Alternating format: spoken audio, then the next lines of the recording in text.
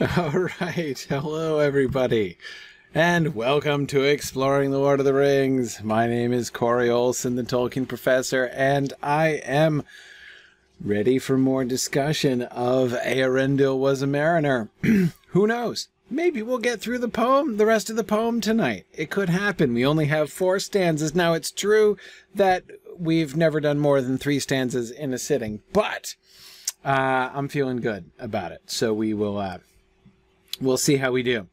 All right. And yes, our first announcement tonight is absolutely Middlemoot is coming up. I see Aslan's Compass and Roan of Gondor. I think both of you are going to be there this weekend. I'm excited. And Mad Violinist I know is coming. And several other folks who are, I think, around here this weekend, tonight, are going to be there this weekend. So yeah, that should be pretty cool. Yeah, Mad Violinist, I know, actually. We've already begun the collaboration with the Prancing Pony guys on the crossover, and it turns out, shockingly, that they've passed us sooner than we guessed a couple months ago. But it's all good. It's all good. Yeah, no, we're totally not I can promise you we're not getting to the council first. Because, see, unlike us, the Prancing Pony guys, or unlike me, let me take personal responsibility for this. The Prancing Pony guys are super organized. They're, like, ridiculously organized, okay? Like, they have everything planned out in advance. They know, like, ask them, like, what chapters, or like what pages of what chapter will you be releasing an episode on like February, you know, the third week of February 2020, and they'll be able to tell you, right? Yeah, no, it's not how we roll here in Exploring the Lord of the Rings, but it's close. We're going to be, when we come to the crossover point with the Prancing Pony guys, of course, the Prancing Pony podcast is also doing a read through of the Lord of the Rings with somewhat more rapidity than we're doing. So we're celebrating the crossover. Both of us are big sort of mutual fans of each other's podcasts, so we're celebrating the crossover. The time when they pass us and leave us in the dust by doing crossover episodes. So yeah, so the two of them are going to be joining me here for Exploring the Lord of the Rings on the first Tuesday of November, and I'm going to be joining them on the episode that's going to be released that same week. I think it's the 5th is the scheduled release date. I'm not sure 100% of that, but yeah, so that will be good. Mad Violinist, my question is just whether we're going to get even to the end of the poem before then. We might do, especially since, remember, after this is our 3rd week on this poem, but there are 2 more versions of this poem I want to talk about still. So, you know, it's we still have some time to do, but I think I'm feeling good. We might actually get to a prose section by the time we cross over with them and they come and visit us on our show. So it's gonna be fun. Yeah. So we'll see. And at Middlemoot this weekend, I hope I'm not sure exactly when it's gonna happen. It may end up being a little bit spontaneous. I'll see when we have enough people and chairs in a sufficiently quiet room for me to be able to stream it. But I'm planning to do a semi-spontaneous streaming of a reenactment of the seating arrangements. We're totally going to do that at Middlemoot. Try to sort this out. So those of you who are regulars here in the class sessions and who are also going to be at Middlemoot can kind of help me coordinate that. We'll see. We might end up doing it in a restaurant. I hope we won't have to kick other people off their tables to make this happen, but we'll see. I'm not sure exactly how this is going to work. We might sneak off into a side room on campus there. We'll see. Maybe we'll do it at lunchtime. No idea. But at some point or other, that reenactment is going to happen. So folks who are not there are going to have to kind of stay on their toes, watch for their Twitch notifications, which, hey, is a great reason to make sure that you're following the Signum U Twitch channel so that you can, because you never know when a spontaneous Lord of the Rings reenactment is going to break out at Middlemoot. So there you go. Can Can you be Arwen? Aslan's Compass, you can totally be Arwen. That's great. Remind me that I said that on Saturday. You can be Arwen. Oh wait, no, you'd rather be Glorfindel? Hey, okay, you know, for calling dibs, we can call dibs. It'll be good. Chris, you want to be a boulder again? You were a boulder in the last reenactment. Yeah. So, Tim, probably Saturday, and I have no idea what time. Maybe Friday? No, Arwen's totally there. Arwen's going to be in the reenactment of the seating arrangements. Yeah, we will have the special canopied chair for Arwen and everything. It'll be good. Do we need cushions brought? We may not. We could probably do without the cushions, but we'll say I don't want anyone to have to pack extra cushions. You know, have like a separate checked bag just for the cushions. But yeah, it's true. Karita, someone else will be joining, you know, you and Robbie in this elite group, right, of people who have portrayed Frodo in one of our reenactments. Of course, Karita, maybe Robbie will do it again, right? Maybe she'll call dibs on that, but but we'll see. Anyway, it's going to be a lot of fun. Yeah, so I can't give further details on that because I don't know them yet. We'll see what happens.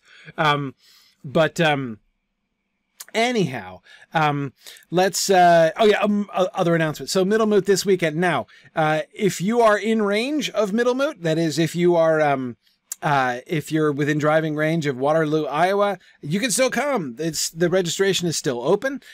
You should definitely register in the next day or two, in order to make sure to get your lunch order in, but you're up until Saturday.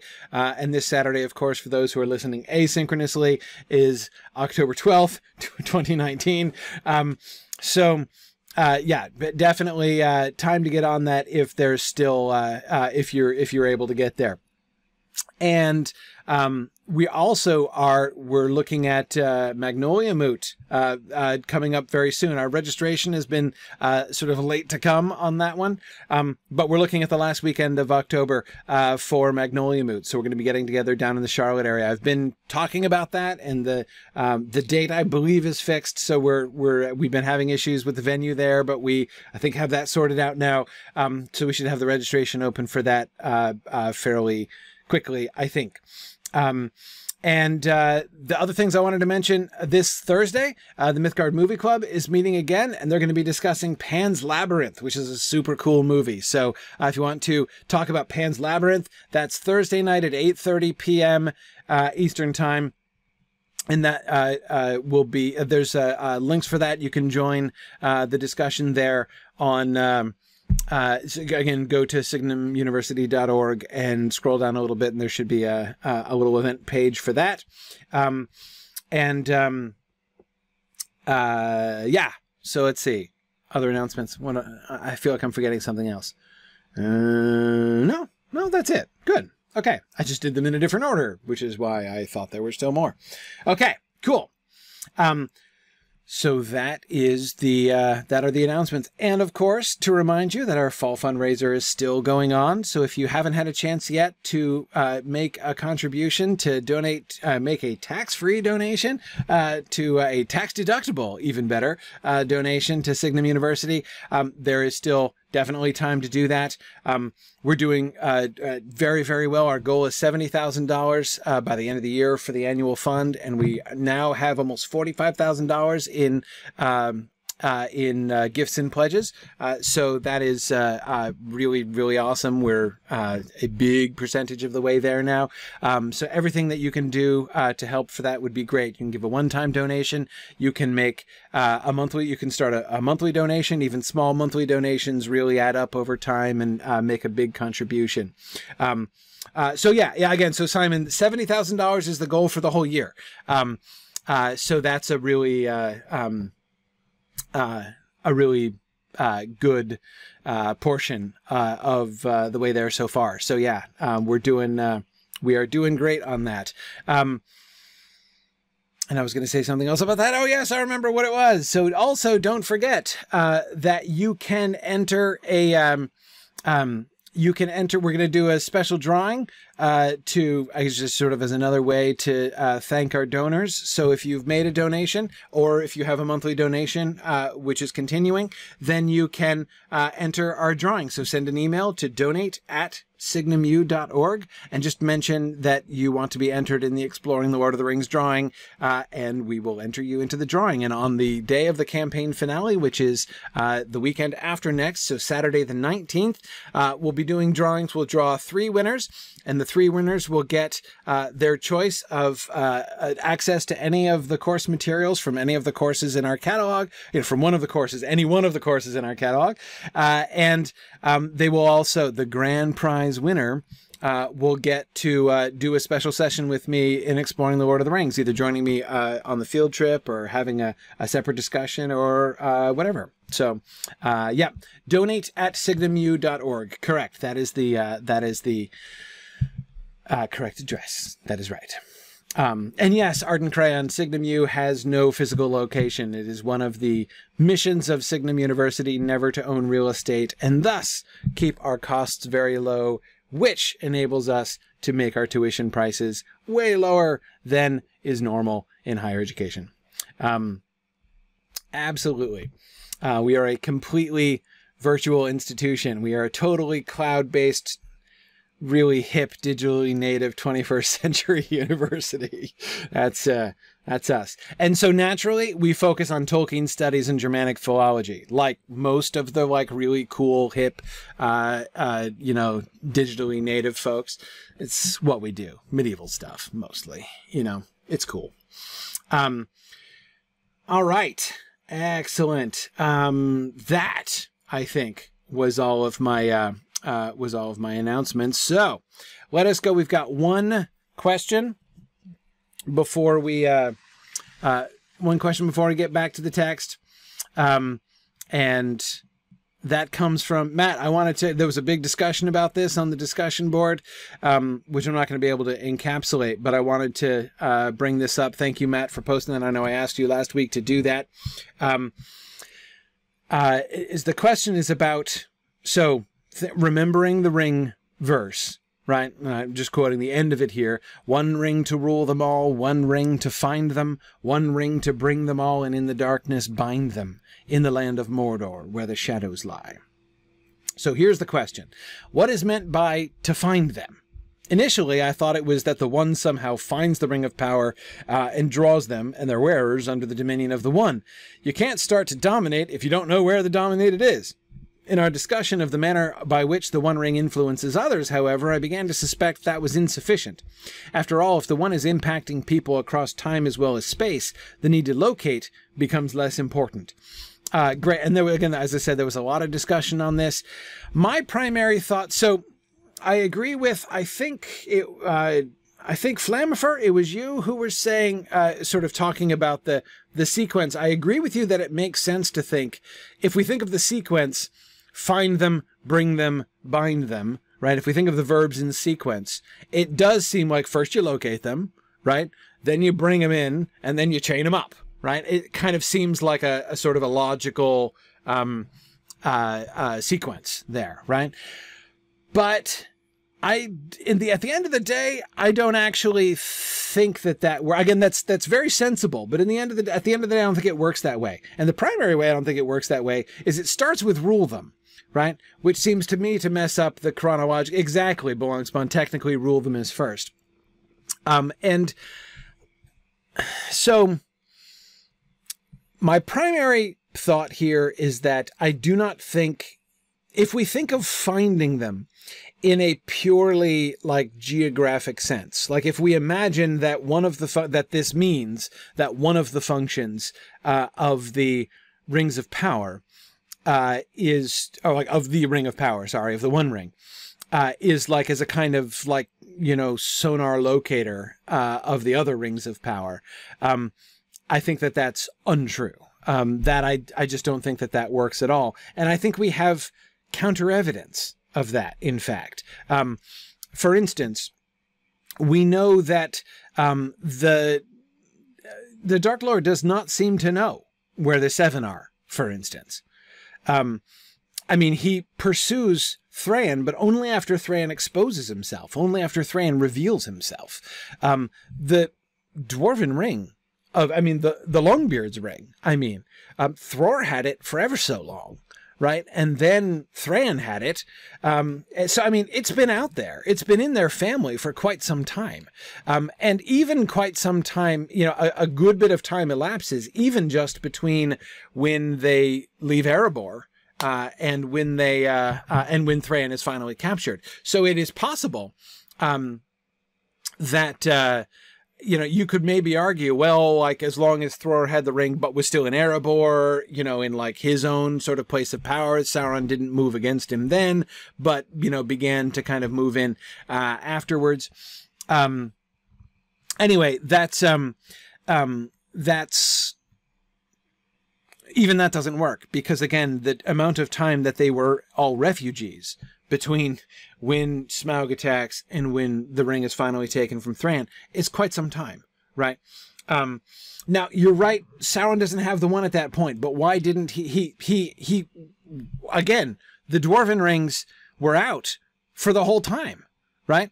I mean, he didn't bring them, like, why didn't he even let the dragons consume them, right? I mean, there was a lot of time between when the Rings of Power were made and when the one was taken away from Sauron. You're right that the Erebor timeline doesn't matter, but my point is that's at the tail end of it.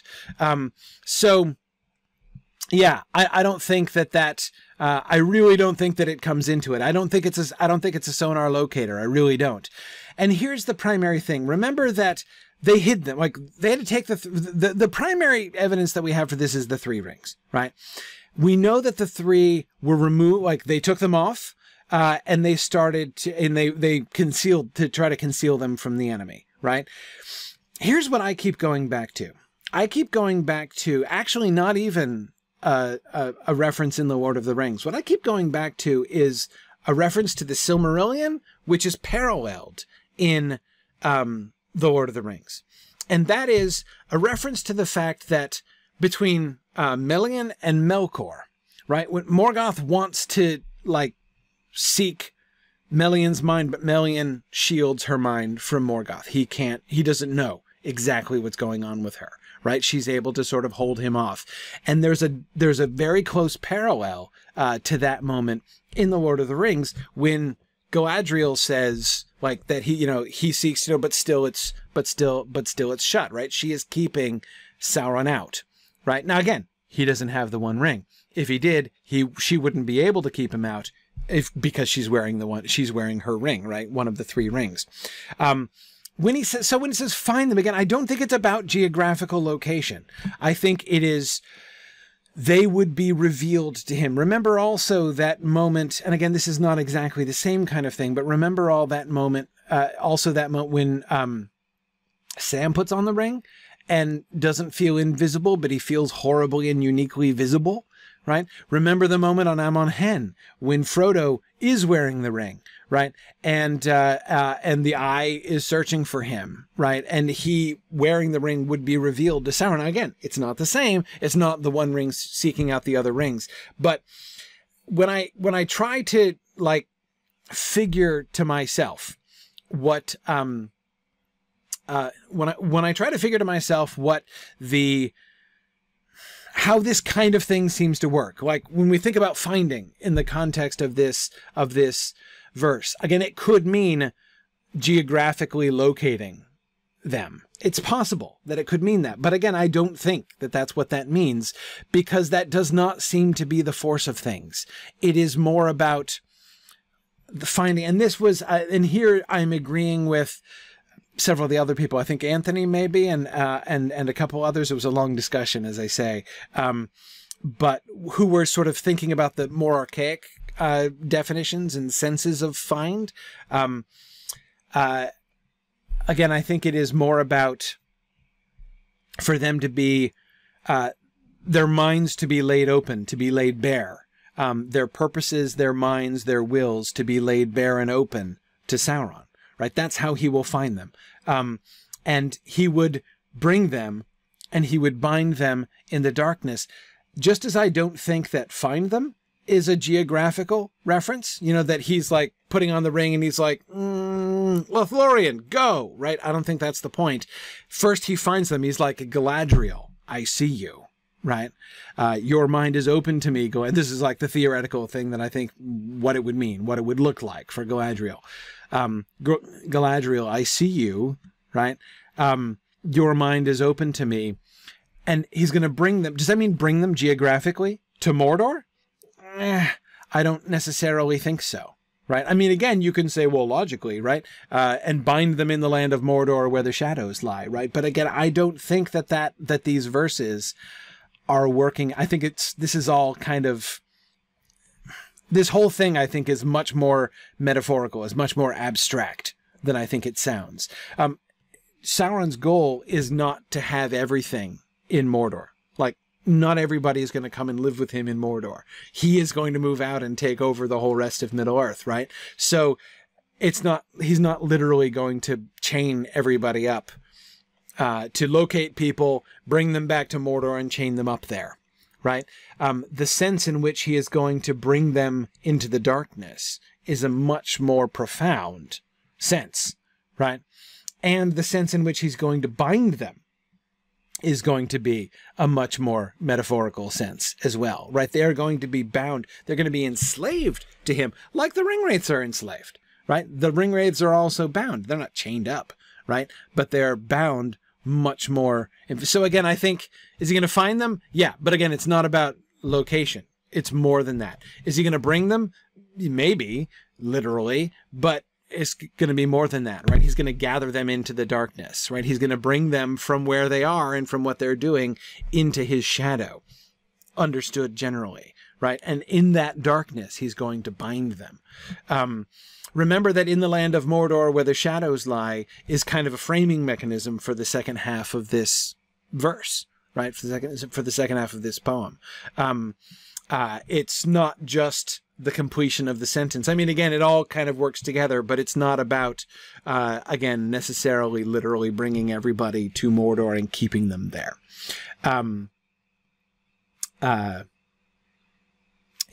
Yeah, Rinrus, exactly. I certainly don't think that his plan is to, his original plan was to have like Celebrimbor and Gilgalad and Galadriel all chained up, right, in his in his basement or something. Yeah, Tormarthen, exactly. If Sauron wins it, it won't matter where you are. So again, the finding, it really seems to me to be the actual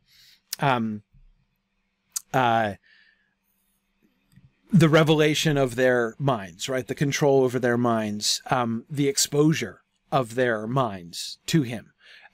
Remember, Celebrimbor is aware of him. The thing that Sauron seems to miscalculate, which exposes the whole plot, is that there seems to be a little bit of feedback, right? There seems to be a little bit more two-way there than he thought that there would be. Because when Sauron puts on his ring and, chants his verse, Celebrimbor is aware of it, right? Sauron's mind is open to Celebrimbor. So again, it's almost like he's opened up a two-way channel and Sauron didn't realize it was going to be a two-way channel, right? So in that sense, Belongsmond, Sauron is found, right? Celebrimbor finds Sauron, finds him out, right? And it sort of finds him in this, in the more archaic sense of the word found.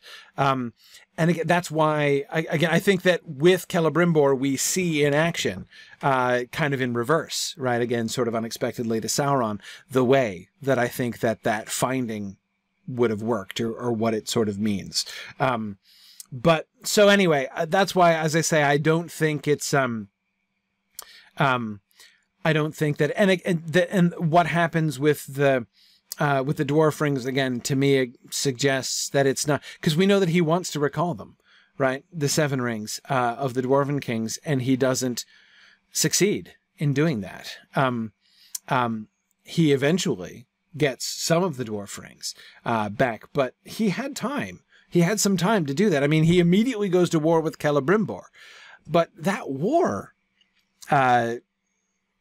there's time between that war and the end of this. I mean, there's how long is it? Somebody give me the dates. I don't remember off the top of my head. What are the Second Age dates?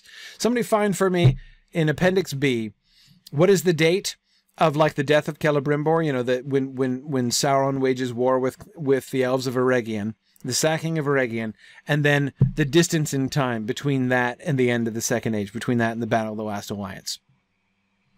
Because I'm pretty sure it's quite some time.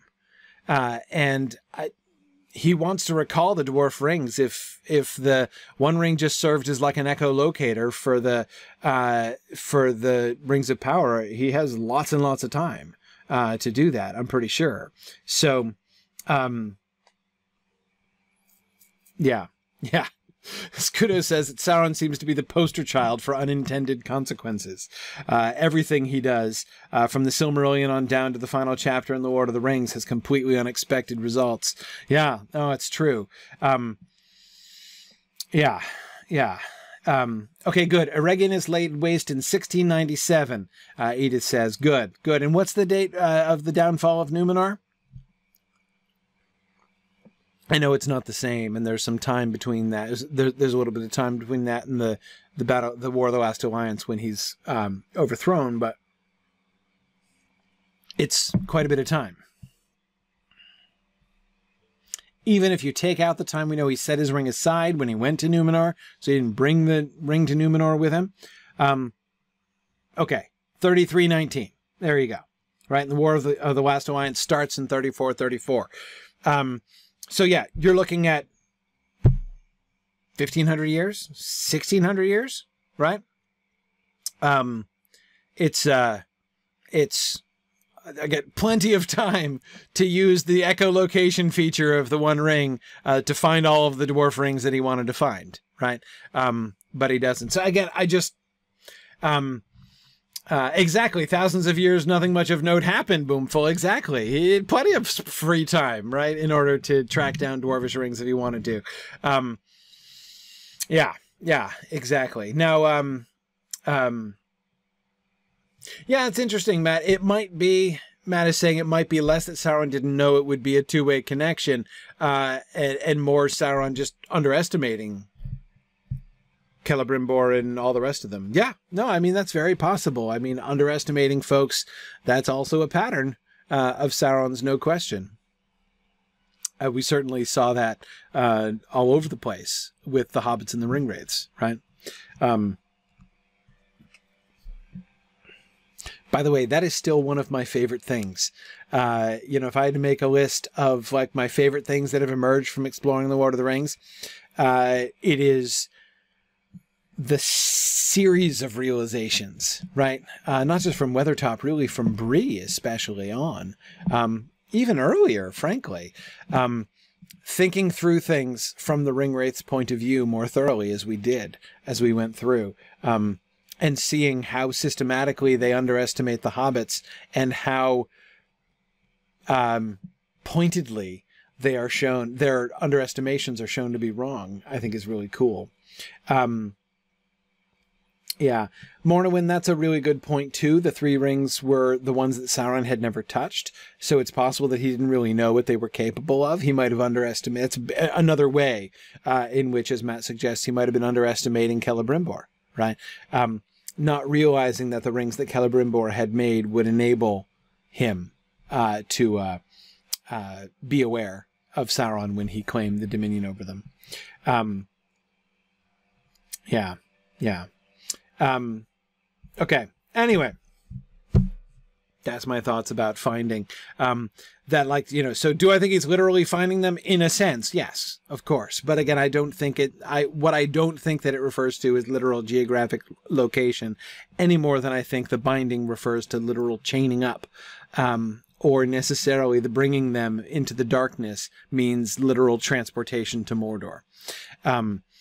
And of course that's suggested in part by like the fact that we know that Frodo is going to be physically transported to Mordor, but again, that's different. He is the bearer of the One Ring, which Sauron wants conveyed to him in Mordor very much, right? A different kind of situation.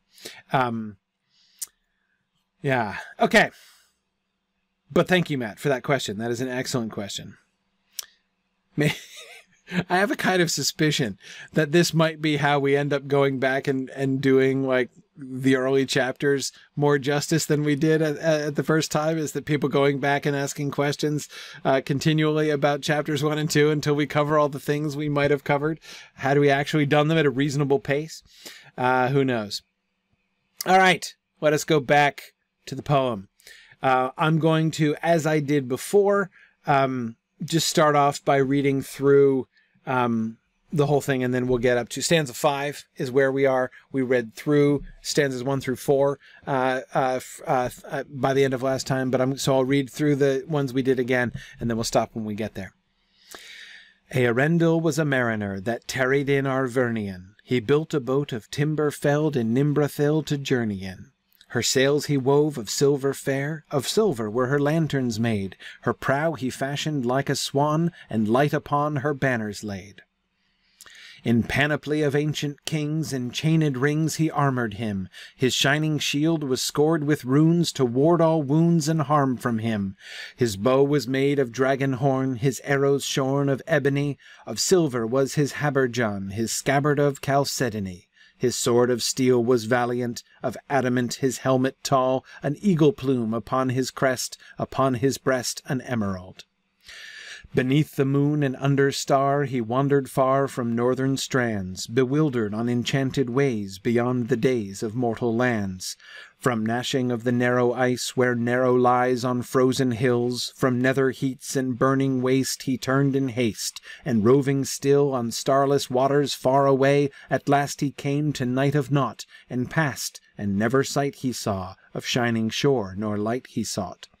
The winds of wrath came driving him, and blindly in the foam he fled. From west to east and errandless, unheralded he homeward sped. There flying Elwing came to him, and flame was in the darkness lit, more bright than light of diamond the fire upon her carcanet. The Silmaril she bound on him, and crowned him with the living light, and dauntless then with burning brow he turned his prow, and in the night from other world beyond the sea there strong and free a storm arose, a wind of power in Tarmanel. By paths that seldom mortal goes, his boat it bore with biting breath as might of death across the grey and long forsaken seas distressed. From east to west he passed away. Okay. Now here's where we're picking up again. Through Evernight he back was borne, on black and roaring waves that ran, o'er leagues unlit and foundered shores that drowned before the days began. No, we did this one last time too, sorry. I'll start it again. Through Evernight he back was borne, on black and roaring waves that ran, o'er leagues unlit and foundered shores that drowned before the days began, until he heard on strands of pearl, where ends the world, the music long, where ever foaming billows roll, the yellow gold and jewels wan. He saw the mountains silent rise, where twilight lies upon the knees of Valinor, and Eldamar beheld afar beyond the seas.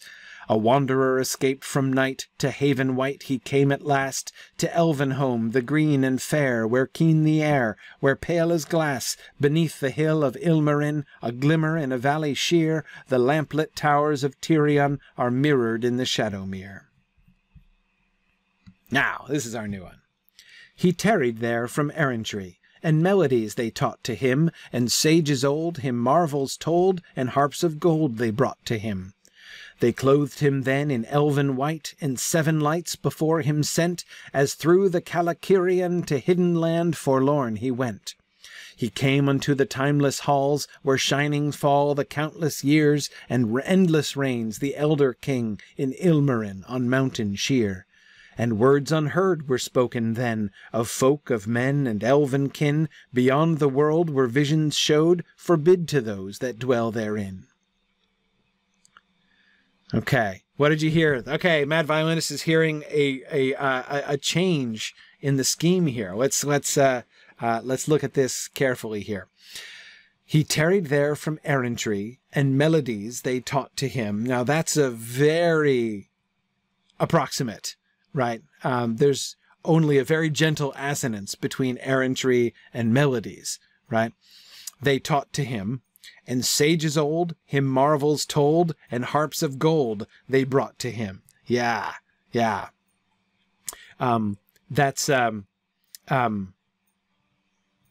that's really, that triple rhyme is really good, right? We've not gotten that before. The internal rhyme in the odd number lines, right? And sages old, him marvels told, and harps of gold they brought to him. Yeah, yeah. We see it, so it's a triple trisyllable rhyme or assonance, right? Yeah, that's kind of a big deal, right? We haven't heard that. What's the effect of that now?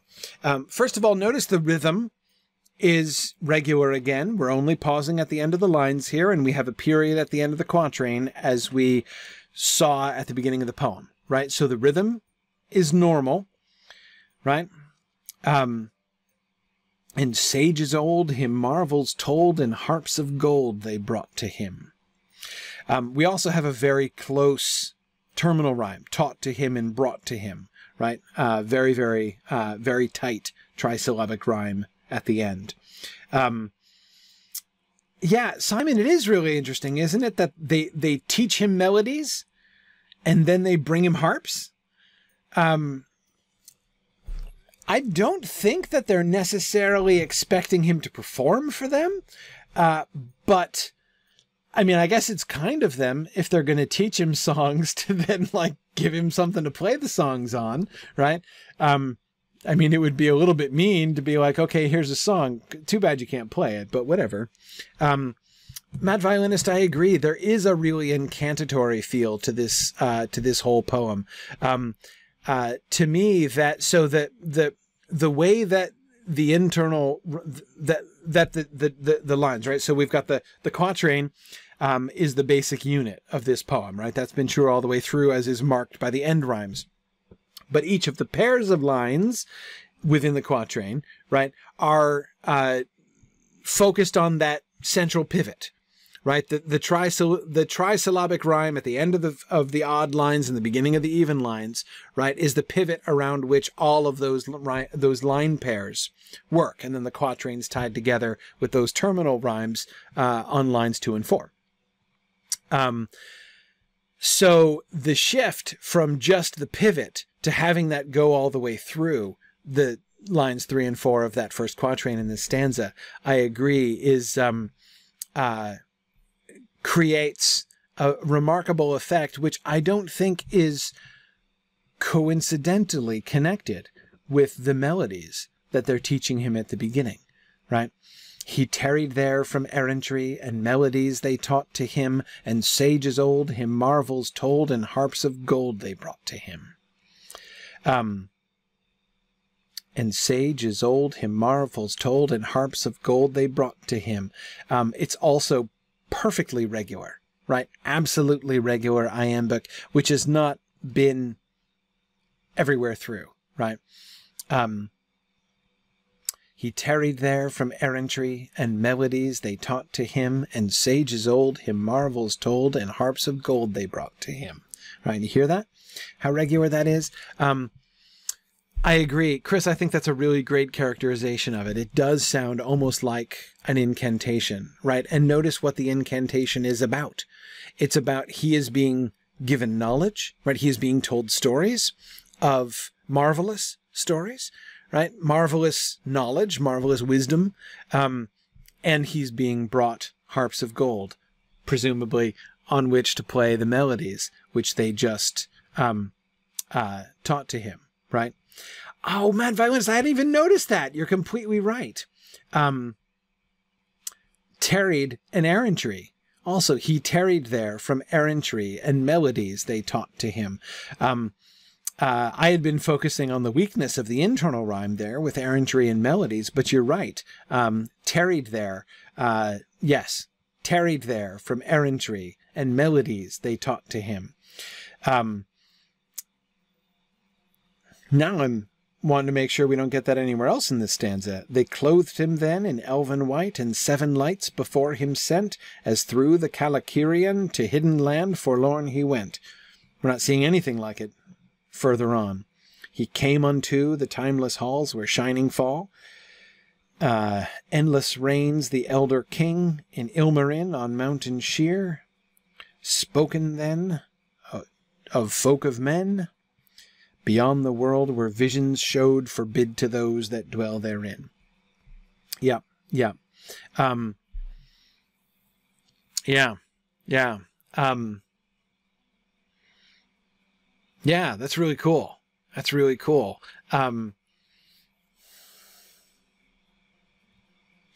The transition here, if you go back to the previous stanza, remember the previous stanza was about his arrival, right? If you look at the sentences, there are what, 3 sentences, right? In the previous stanza. Through Evernight he back was born, right? So we've got him being born back through Evernight. Remember, the wind is blowing him from the east, right, towards the west, and he's born back through Evernight, through that, through the night of naught, right? And then we have, he saw the mountain silent rise.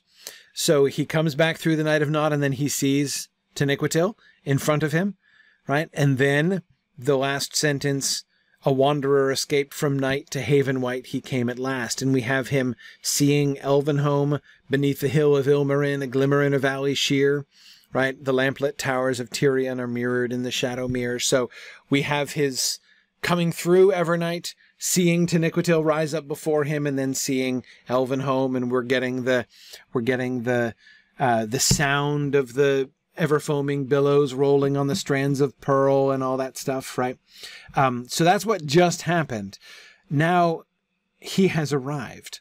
And as soon as he arrives, so having arrived, right, when we first get a discussion of him here, we have this first quatrain, which has this very remarkable departure from the rhyme scheme, or not departure from, addition to, right? I mean, and that's new, so it is a departure in that sense, but it's not a negative departure, right? It's a positive departure. It's something is added, right? More rhyme, a greater richness of rhyme to this already very rhyme-rich poem, right, is being added there in those first 4 lines. When we are getting a description of his arrival and how he is received, right? And absolutely, Fourth Dauntless, I do think that tarried there is no coincidence, right? That is, as Fourth Dauntless is recalling, if we go back for a second to stanza 1, that's where we began. Earendil was a mariner that tarried in Arvernian. So tarried in was originally rhyming with mariner, which was identifying Earendil, and of course Arvernian, which presumably is where he lived, or, where he tarried, and we talked about that before, was associated with him at the beginning. Now he tarried there from errantry and melodies they taught to him. Yeah, Ardent Crayon says perhaps it's emphasizing that he's a wanderer. He doesn't have a permanent home. Yes, that's certainly true. Is there any evidence to support the idea that he is entering the world of fairy and time is changing between Valinor and his original home? I don't know if there's any evidence to state emphatically that time is altering, as it sometimes does do, exactly as you say, between the mortal world and the world of fairy. But that he has entered fairy, yeah, that was made super, super clear in stanza 5, right? The strands of pearl, where ends the world, the music long, wherever foaming billows roll, the yellow gold and jewels wan, right? That's, and we've had Eldamar, and we've had Elvenhome. Yeah, he's clearly come to fairy in the west, right? So that's pretty clear. Are we supposed to understand a time shift in some sense? Is he being held in some kind of stasis? Is time passing for him that he doesn't understand how much time is passing? Possibly. It is interesting that the very first thing we see happening to him is tarrying, right? Is him staying as if, like, again, like an indeterminate amount of time, right? He tarried there from errantry. How long does that stanza take? We have no idea. I mean, they're teaching him music. They're telling him marvels. It certainly does sound like he's there for some time, but who knows exactly.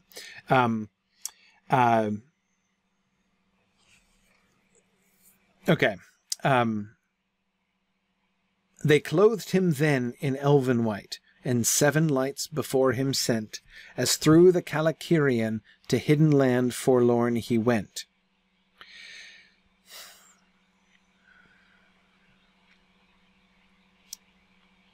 I don't think I understand everything in this stanza. Especially, I don't know that I understand the 7 lights.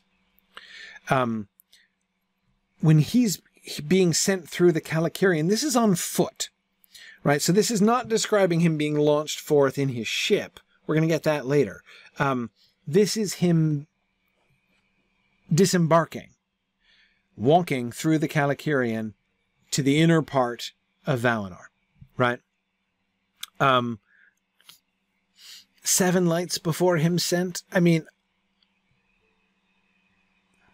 I don't know who they are exactly. So, okay, several words I don't fully understand the significance of here. I don't understand the significance of they, who exactly they are. I don't understand the significance of then.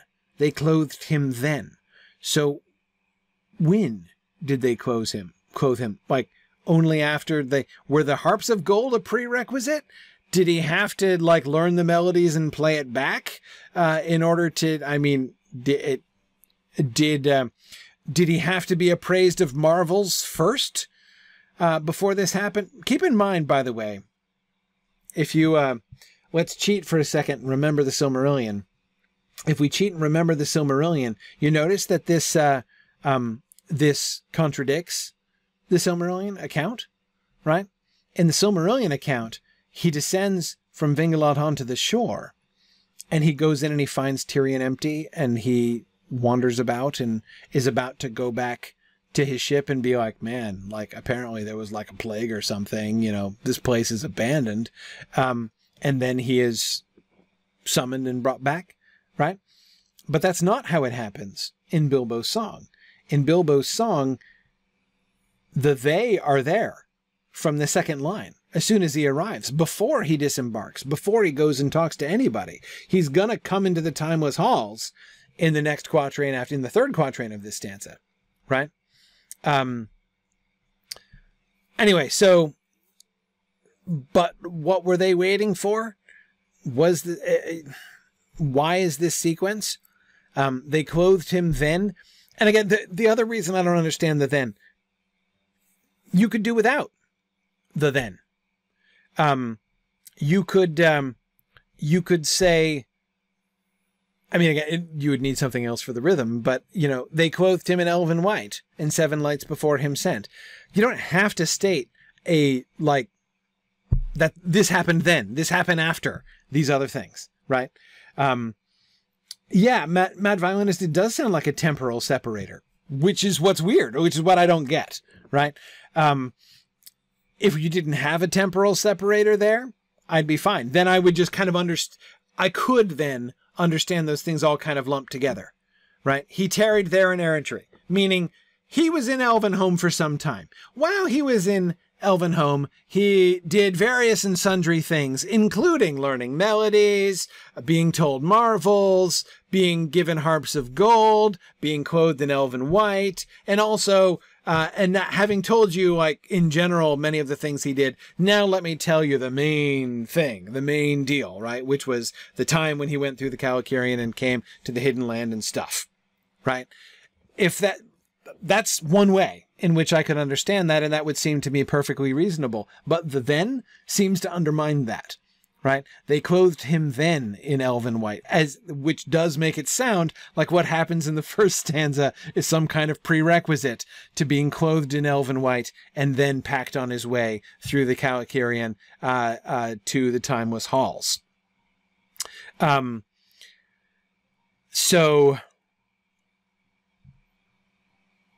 Yeah, Ardent Cran is wondering if elven white is the same attire given to Gandalf 2.0 in Lothlorien. Quite likely. Wouldn't be surprised. I like that theory. I hadn't thought of that, but seems quite likely.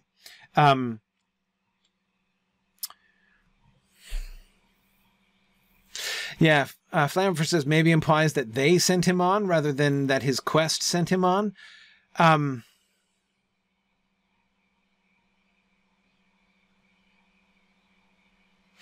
Yeah, I don't know. All that they are doing, they clothed him and 7 lights before him sent. So they is the subject of the second sentence. And there's a compound verb, right? Clothed and sent. But they're not sending him, they're sending the lights. They're sending the 7 lights before him, right? Yeah, Earendil says, I think they're honoring his persistence. He turned around and wouldn't give up.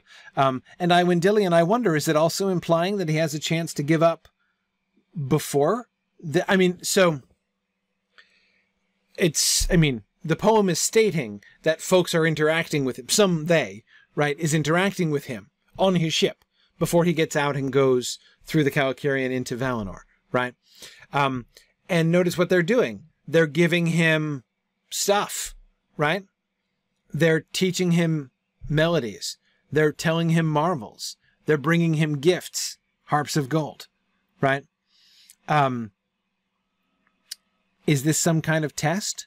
Not, I think, again, a musical test. Like, we're going to teach you a melody, then we're going to give you a harp. And if you can't reproduce that melody, you are out, friend, right? I can't say it's impossible that that's what's happening, but I don't think it likely. Instead, what I wonder is he being almost tempted? That doesn't feel like exactly the right word. Almost, I would say they were tempting him, as Boromir said, in a different context. That is to say, why did he come? Why did he come? He might say, like, I have an errand. You know, I am here to deliver my message, right, to the Elder King. And they're like, oh, well, but here's some. So basically, they're checking to see his sincerity, because he's kind of mortal. At least he's from the mortal lands. The first one ever to make it here. Are they basically testing to see what his resolve really is? Because this is pretty cool, right? I mean, if you go to Elvenhome and you are taught melodies, which again, remember, means quite a bit, right? They're teaching him melodies. There is almost got to be real significance, real power to this kind of melody, right? So, okay, he's being taught melodies. He's being told marvels. So, like, secrets are being told to him. Musics are being taught to him. Harps of gold, which I bet the hobbits would call magic harps, are being brought to him.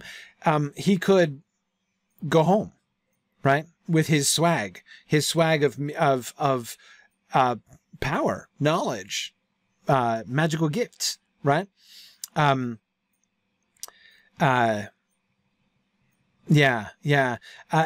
Matt says it feels less like a test of will and more a test of worth, akin to whether or not he does the equivalent of asking the Grail question. Again, this is why I don't think temptation is quite the right word. Testing, perhaps, might be better.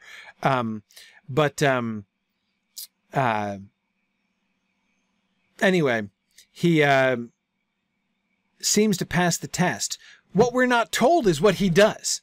We're just told that then, after all of those things, they clothed him in elven white and sent 7 lights before him, which does seem to be an indication of their blessing or permission or guidance in some sense. Tim Dove is wondering why harps. He can't play more than one at a time.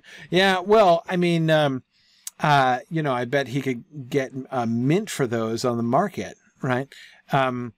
No, I'm semi-kidding. It's good to have, if you've got a magic harp, it's good to have a spare, seriously. No,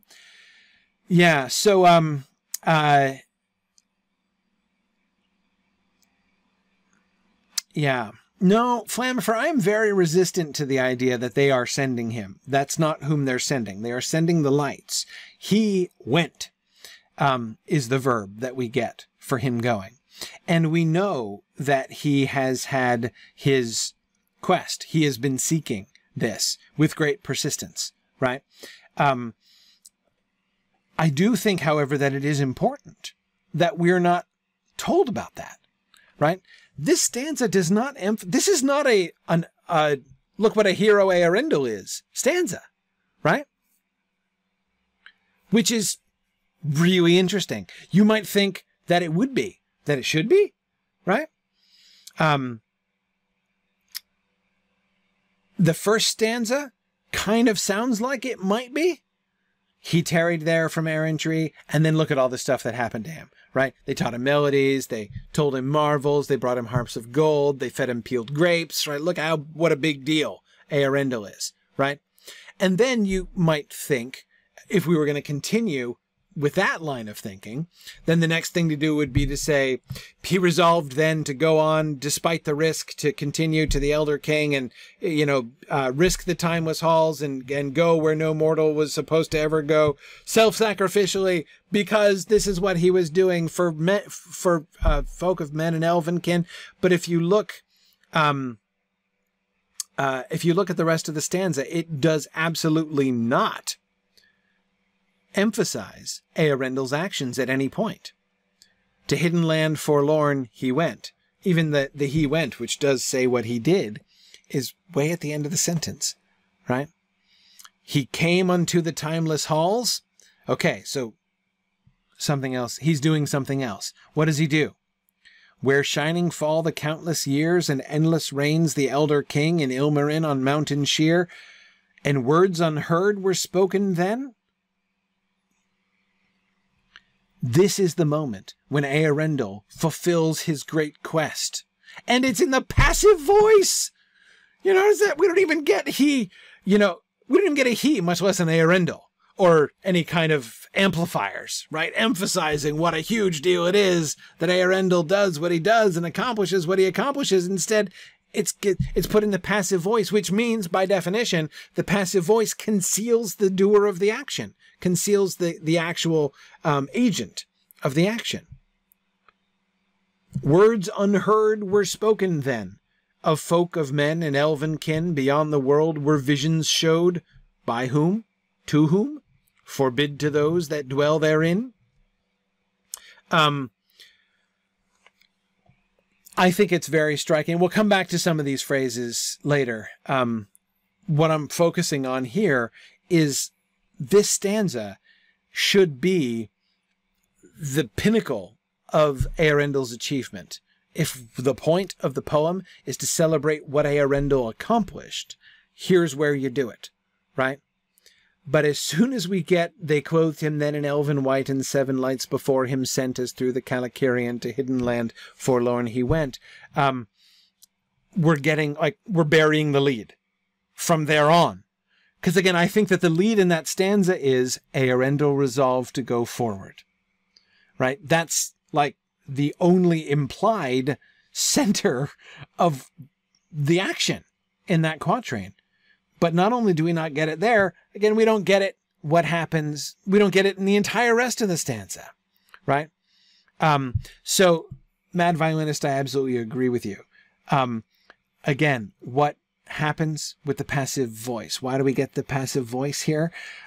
What the passive voice does syntactically is it lays the emphasis on the object of the action rather than on the subject. It de-emphasizes the subject of the action.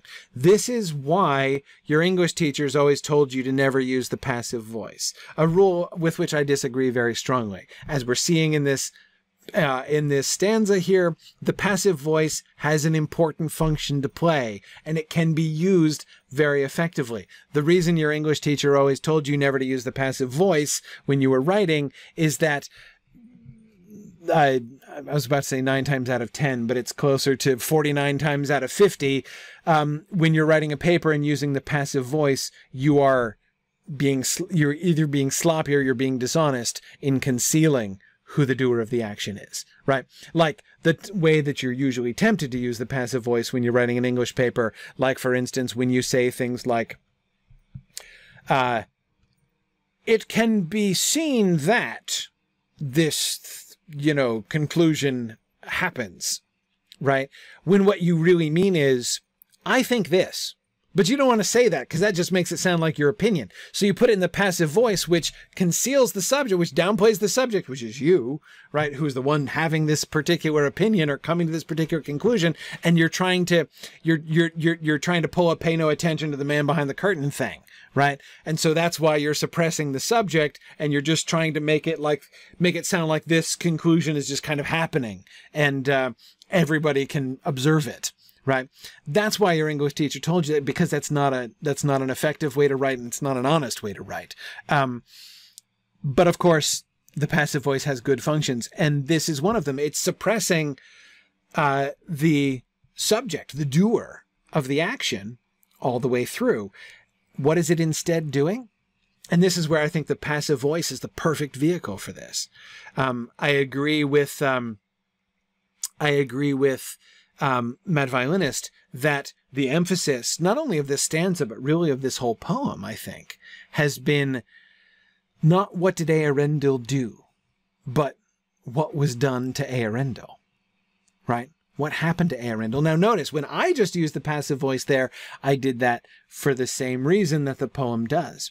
Because to put that in the active voice, if you want to say what this poem is really about is what the Valar do to Earendil, well, that means the emphasis of the poem is the Valar and what the Valar did.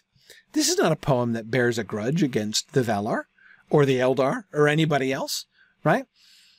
But it is talking about the doom that was laid upon Earendil, whoever laid the doom, right? It's not about that. It's not about blaming, but it is about saying what Earendil suffered, what happened to him. And here, I think, in this stanza, we begin to see that pattern most clearly, right?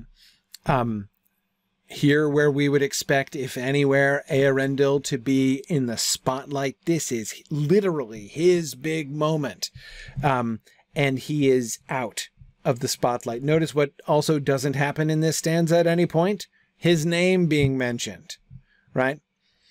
In fact, golly, nobody's name is mentioned in this stanza, right? We get a couple, we get Ilmarin and the Kalikurian, we get a couple geographical features named, right?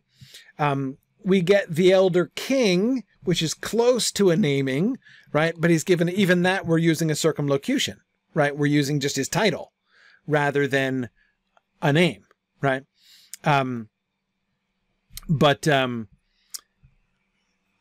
Yeah.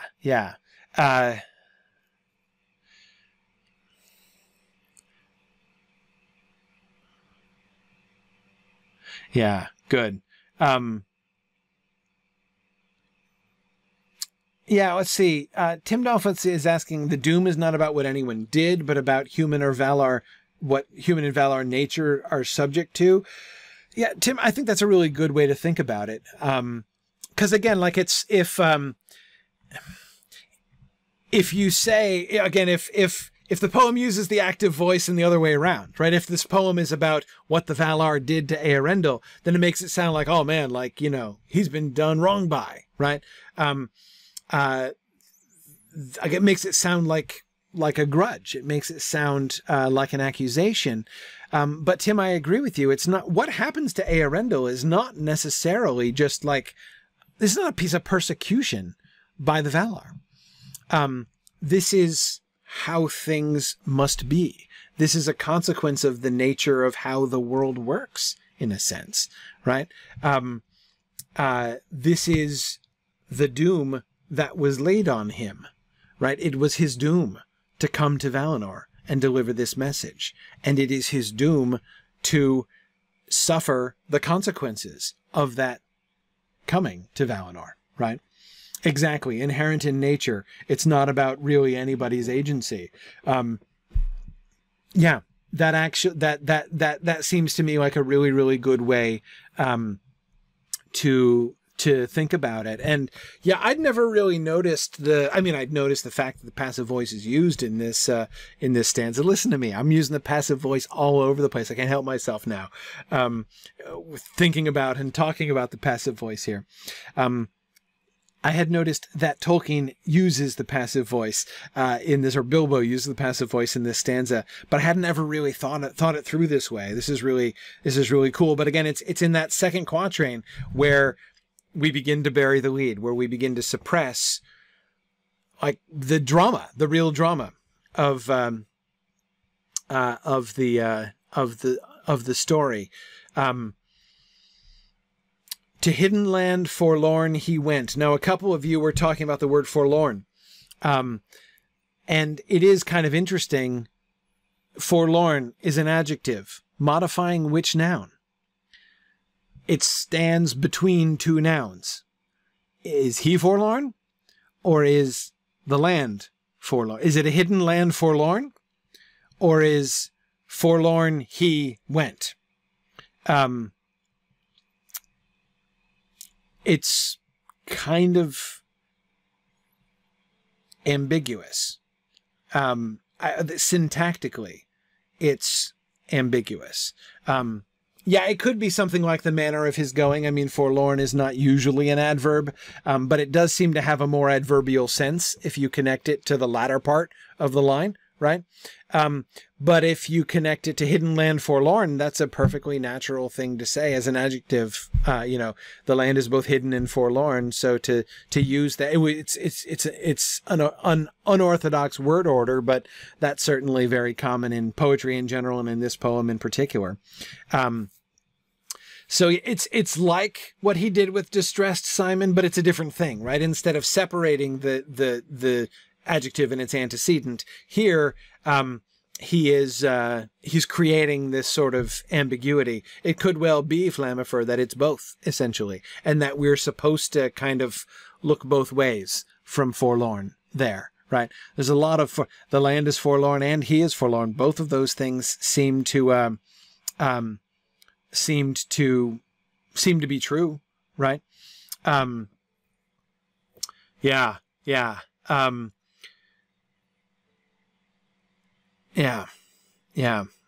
But of course, here's the really cool thing. The adjective applies equally in either direction, but depending on where you apply it, it means something different.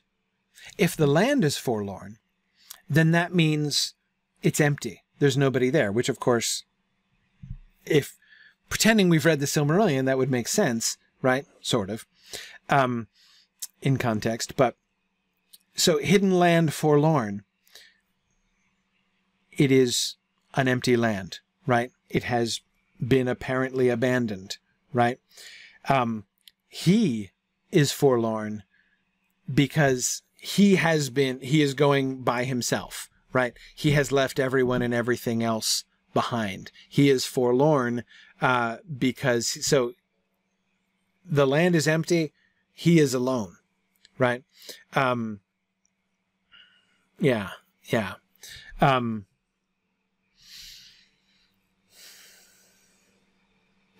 And Simon, I agree. It's interesting either way.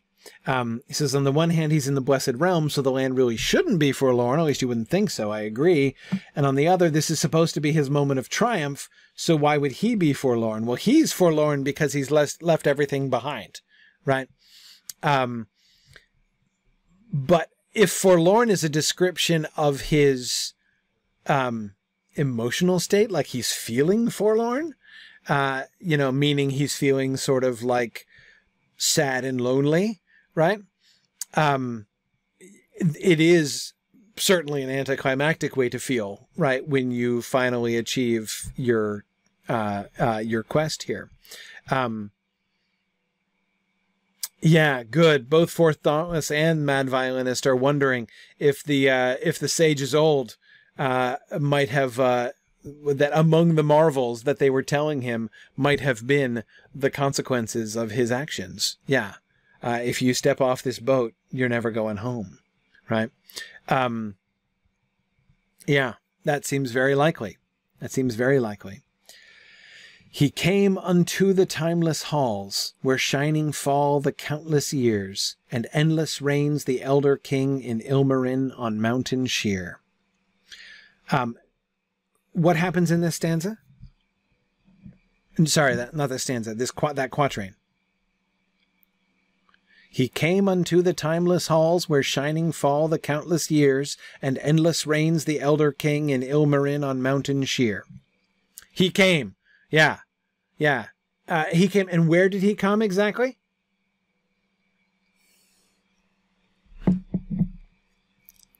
Here I am laying stress on the preposition. He came is the subject and verb. That's what happens. And everything else describes where he came. The timeless halls.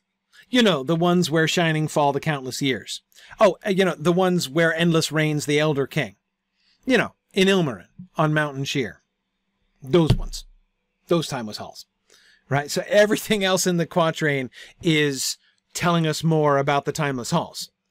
Unto is the preposition. Yeah.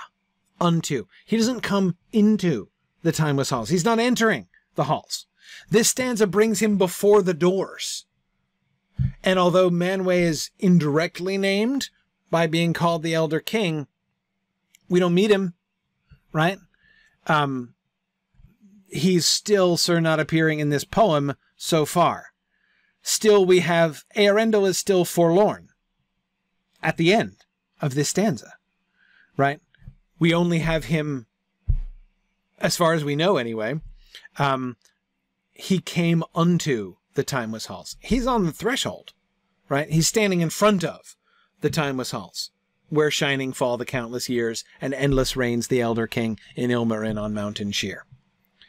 The Ilmarinen on mountain sheer recalls us back to the setting, right? This is what he saw before. We had Ilmarinen, right?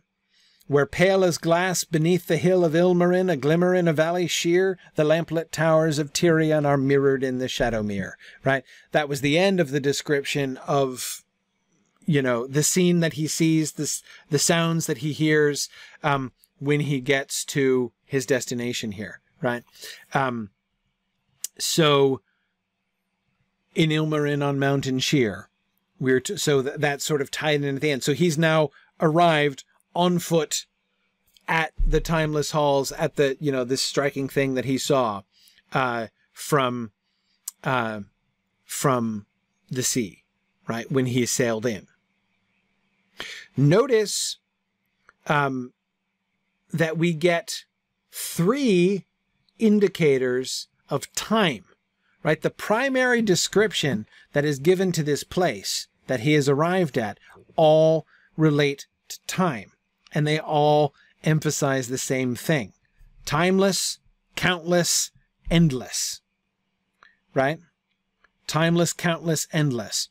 Everything in the description of this, almost everything, in the description of this place that he has arrived at, comes back to time and to immortality. Right? He doesn't just come into the halls. He comes into the timeless halls. So within these halls, there is no time, right?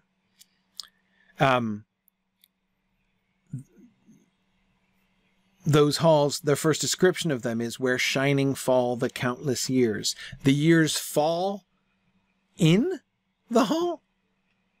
Around the hall? And the years are shining. The hall isn't shining. It's the years that are shining, where shining fall the countless years, right? Yeah, I don't know the sense, Simon, in which the years are shining exactly.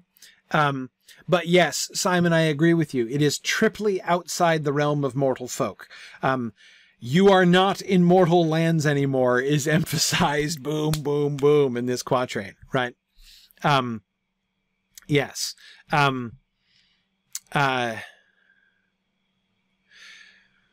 Yeah, for Thomas wants to know if timeless, could timeless mean ageless?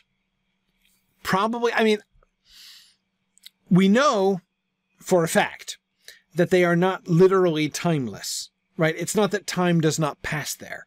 time passes even for the Valar, because we're told that even the Valar may grow weary, right? And there is even a sense in which the Valar age. So we know it's not actually outside of time, right? It certainly is ageless, I think. But yes, Rinrus, the years pouring past like a waterfall. Hang on a second. Give me a second. Let me reorient myself to a different poem.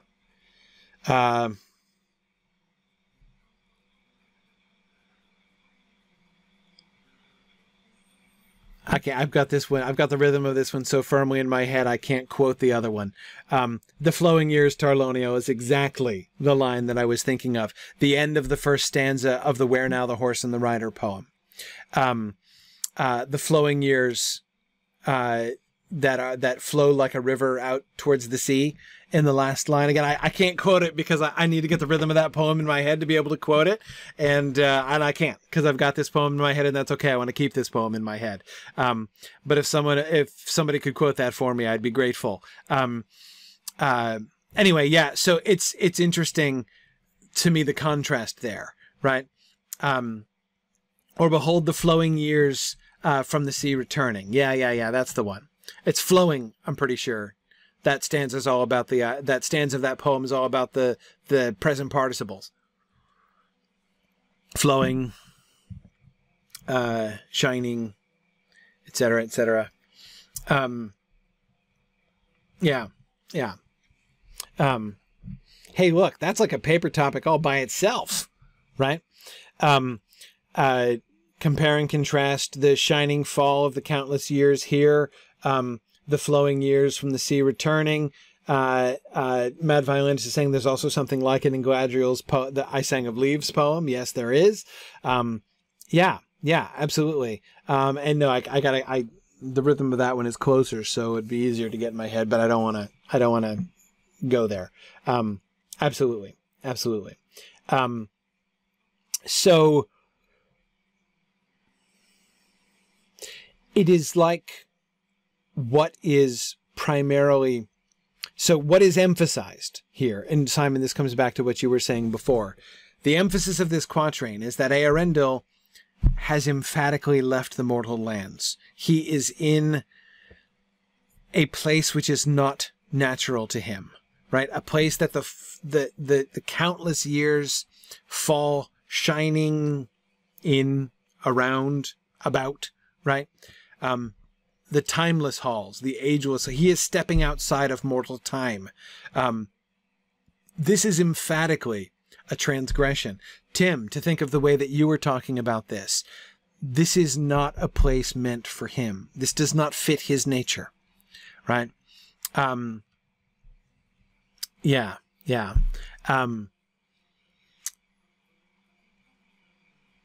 Even though that last line of the quatrain ties it back to what he saw from a distance before, right?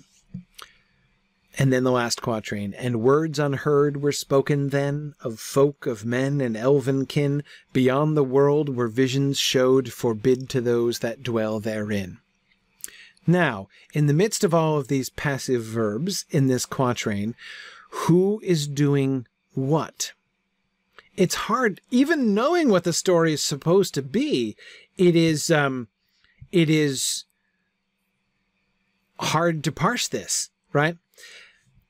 First, as one of you who was talking about this before mentioned this a long time ago, ages ago, when I first read that through, about Simon, I think maybe it was you, about the words unheard, right? Yeah. Words unheard. That is a very striking phrase. And words unheard were spoken then. What do you do with that line? And words unheard were spoken then. I mean, we've got some basic problems, right? We start with who is speaking words to whom? We have no idea, right? So it's a passive verb with the subject completely suppressed and the object completely suppressed, right? And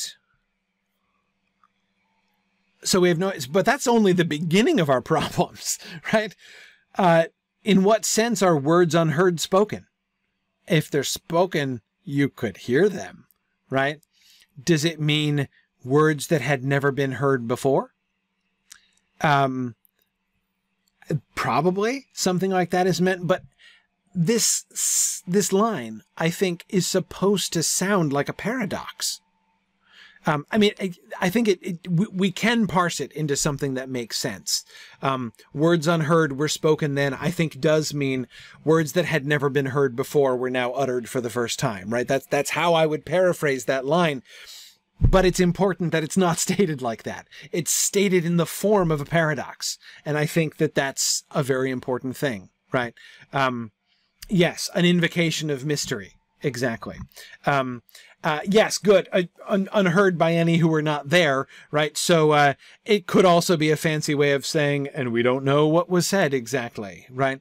But again, it says way more than that as well. Again, it does say that, I think, but it manages to suggest something far more profound than that. A couple people are asking about telepathy. I don't think so. Because spoken seems to be fairly clear. I mean, it could mean spoken from mind to mind. It's not impossible, but I don't think that it is. It sounds paradoxical because it's a circumlocution to suggest telepathy. That would be one possibility, but I tend not to think so. I tend to think that the paradox is designed to emphasize the mystery of this moment. And also, again, like your English teacher always tried to prevent happening in your papers, you don't want to make it sound like things just happen all by themselves, right? If something's happening, somebody did a thing, right? So be honest about who's doing the, be clear. Because as soon as you start using the passive voice, it's easy, if you're not careful about what you're doing, to let your prose get really muddy, right? Where it becomes unclear who's doing what to whom. I have no idea, right? How is this thing happening? It's just kind of occurring, right? Vaguely. But I think that those effects are very much intended here. And again, thinking back to this central theme of doom that, you know, I've been kind of sensing behind this whole stanza, right? Yeah.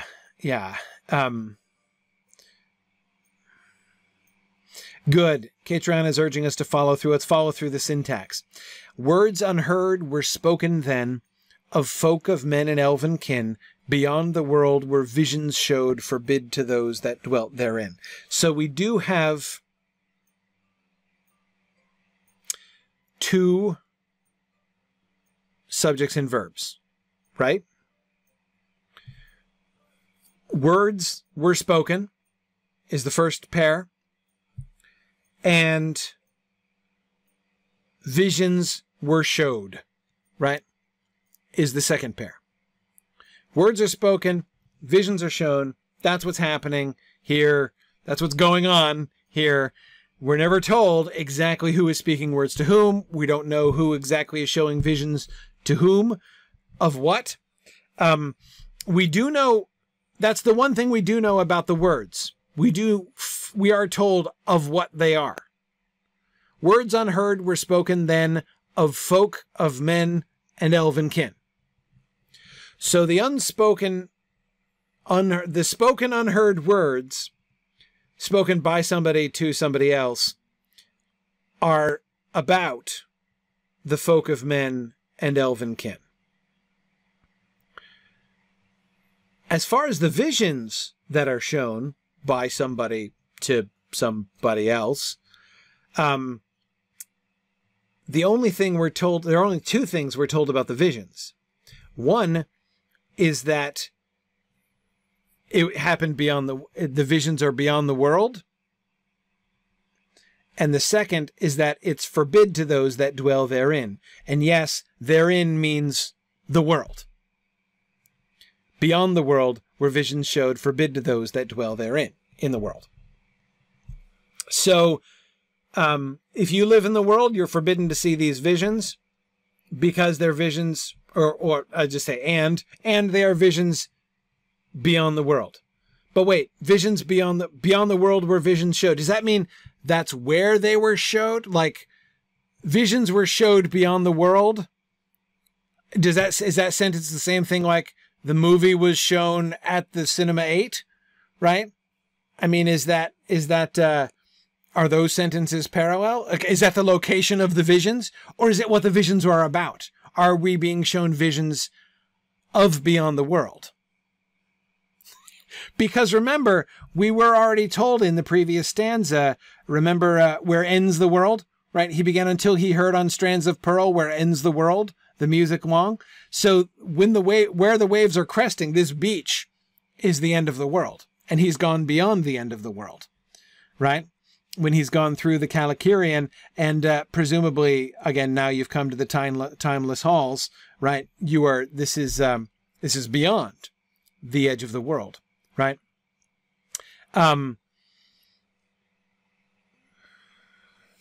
Good. Mad Violinist earlier, and I missed it before, and Simon now is pointing out 2 more triple rhymes. Words unheard were spoken then of folk of men and elven king. Well, that one's not a triple rhyme, it's an extra rhyme, right? We get an internal rhyme at the beginning, which is not connected to the other ones, right? Words unheard were spoken then of folk of men and elven kin. And then Simon was pointing out, then men and kin were spoken then of folk of men and elven kin. Now, spoken then and folk of men are supposed to rhyme, right? That's the normal internal line. Elven kin isn't exactly parallel with folk of men. Spoken then, folk of men, elven kin. But it's as close as some of the other rhymes that we've had internally. Again, sometimes those rhymes are fairly gentle. And I know Flammifer, it does connect down to dwell therein. But that's what we've been seeing in this stanza is variations from that. So the idea that elvenkin, as a phrase, right, not only rhymes in the normal pattern, right, dwell therein, but also looks back or listens back to, echoes back, I suppose is better, to spoken then and folk of men. Simon, I mean, one of the things that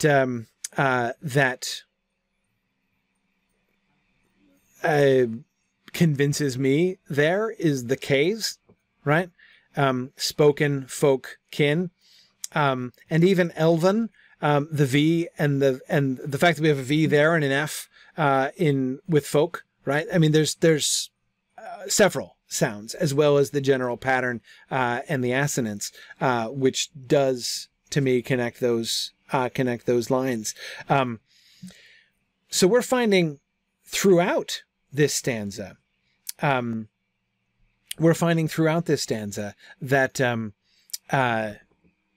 we're getting an increased richness of the rhyme patterns, right? We're getting these extra kind of grace notes, right? Thrown in there. Sages old, marvels told, harps of gold, words unheard, spoken then for folk of men and elven kin. Yeah, that's really cool. It's really interesting. Let's see if we haven't seen this before. I don't think we haven't noticed it if it's happened earlier in the poem. I'll be interested to see if it continues on.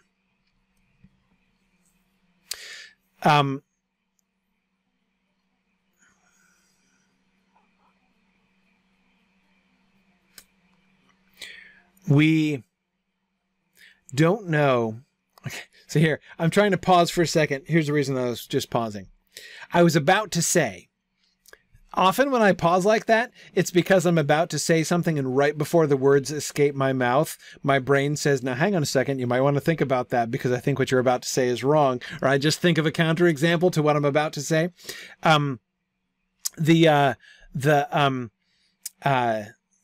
The thing that I was about to say was, we know in the end that the words unheard are spoken by Earendil to the elder king because of the prepositional phrase of folk of men and elven kin.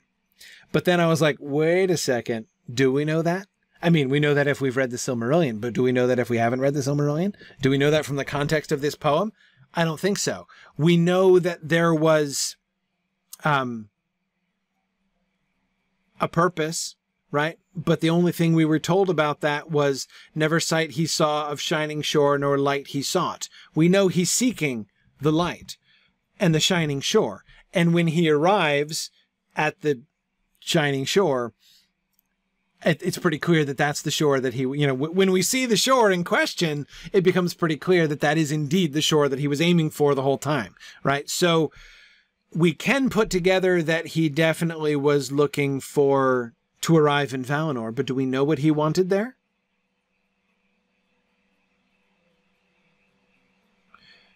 We get the word errand used a couple times, errandless, right? When he's going home, because he's given up his errand, and then we've got him tarrying from errantry.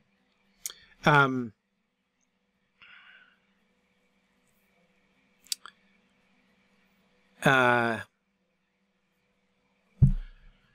so I don't think we know. I don't think we know what he's come for, which again, you'd think would be a tolerably important element to include in the poem, right? But it's kind of not shocking, actually, in the context of what we've been seeing in this stanza. This stanza is not about, which should be about, but it's not about Earendil accomplishes his wonderful, incredible, epic quest. It's not about that. It suppresses Earendil's activity, and it doesn't even explain what the quest was. Why is he going through the Calicurian to the Hidden Land, or to the Hidden Land Forlorn? Why is he going to the Timeless Halls? I don't think we have any idea internally. This poem is not interested in that. It's just not. So we don't really know. It is possible, as a couple of you are saying, it could be either way. It is possible, of course, that the Timeless King, or the Elder King, sorry, in his Timeless Halls, could be speaking words unheard of folk of men and elven kin, right? He could be, I mean, we already had the sages telling him marvels, right? So he could be like, all right, let me explain to you how it really works about, the folk of men and elven kin, right? I'm going to tell you stuff about this that nobody in the world has ever heard before, right? No one from the mortal lands, anyway, has ever heard this before. It could happen, right? Again, knowing the story from the Silmarillion, it seems likely that this is him speaking to the Valar. But even then, it's not 100% certain, right? And the last stanza, beyond the world where visions showed, forbid to those that dwell therein,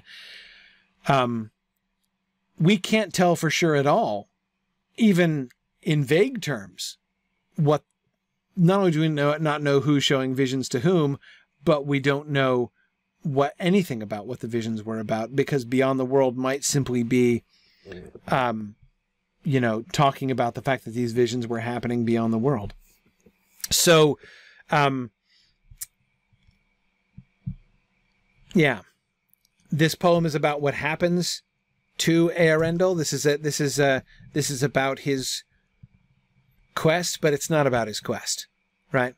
Now, you're right, Mornowin, that there is certainly a sense in which everybody in this audience knows about Earendil and the quest, so, no one needs to tell the story itself. Yes, I mean, that's certainly justification for Bilbo taking this particular angle on the poem, right? Because he doesn't have to tell the story. The story is known. So instead, he can kind of take that as read and focus on another element. Whereas if he were just telling an audience that knew nothing about Earendil or what he did, it would be much harder for him to do that. Except, of course, Mornowin, Tolkien is doing exactly that with 100% of the audience of the book, right? Who none of them know what Earendil did. We don't know anything about the quest or why he was doing it or where he went or what he accomplished, right? So it's kind of ironic, Mornowin, everybody in the room knows the story. Everyone, but except the reader, knows the story, right? Which is a really interesting exception to that. Yeah.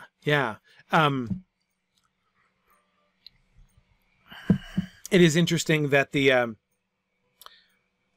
the revelation of things, right? The revelation of mysteries, the giving of, of knowledge and wisdom, sort of brackets the stanza as well, right? We start off with the teaching of melodies and the telling of marvels, and we end with the speaking of unheard words and the showing of forbidden visions. Yeah. Now, Fort Dauntless says the last two lines are a big fat warning to the reader that this story doesn't have a happy ending. Quite likely. Forbid to those that dwell therein. Yeah, it is a bit of a teaser of what the ending is going to be, right? Yeah, everybody who lives in the mortal world, none of them can see these visions, but we're going to show them to Earendil, right? Can you tell what comes next? Yeah, absolutely. Hey, let's do another stanza. Oh, we're so only going to get through 2 more stanzas today. Awesome.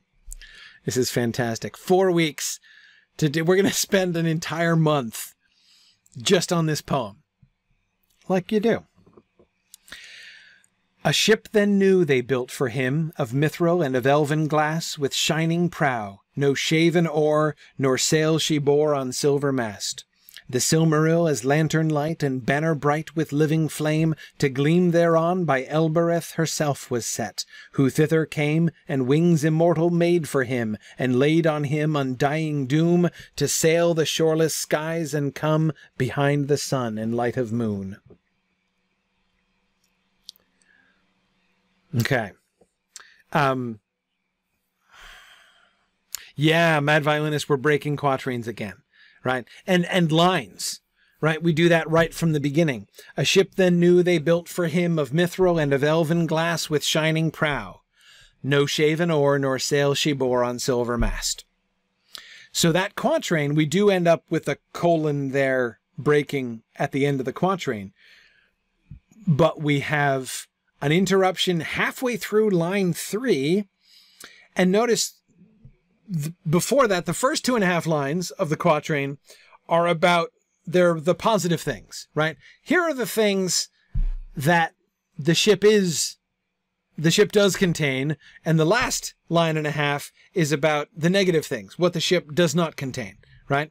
There are some things that you might not expect, and there are some things that you do expect that you don't find. Right? A ship then new they built for him, of mithril and of elven glass, with shining prow. No shaven oar, nor sail she bore on silver mast. Hey, Chris. Yeah. I think this might be the first use of the word mithril. Like ever. Yeah.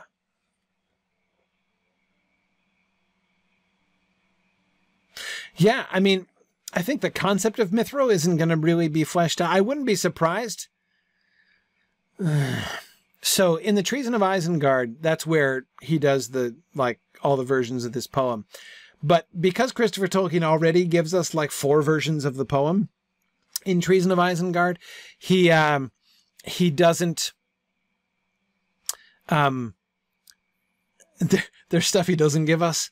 Basically, he doesn't give us like all of the like changes and modifications. If I had to guess, Chris, I would say that it is likely that the concept of mithril emerges at the time when they have the conversation about the coat, right? In Moria, right? After Frodo gets stabbed or non-stabbed, right, by the orc. And Gimli's exclamations about mithril and explaining how it was found only in Moria.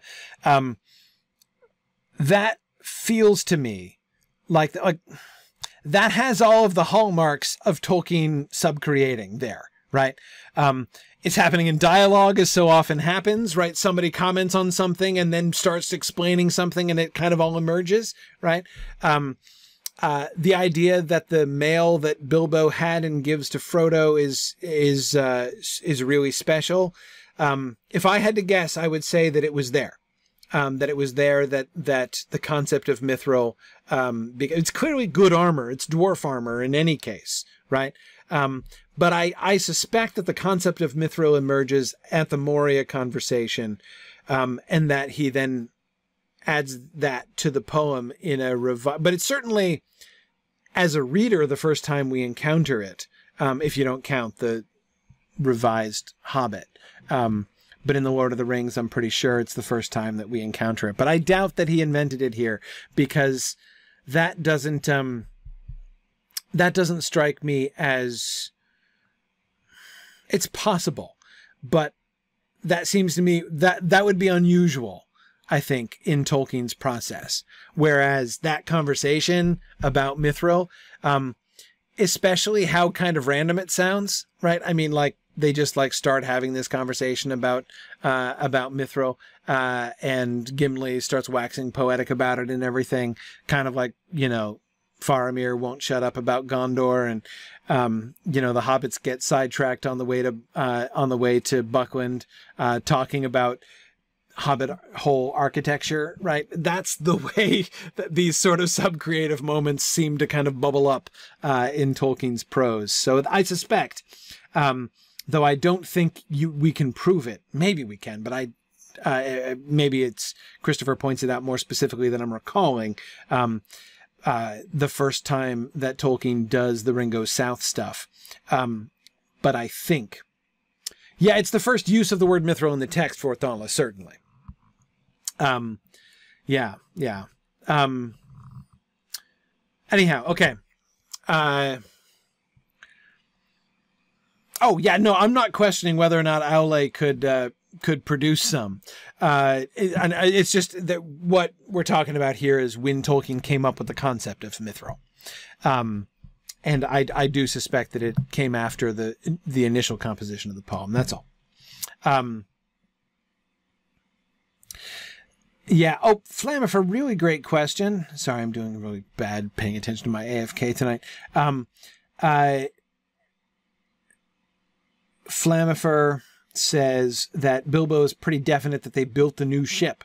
Yeah.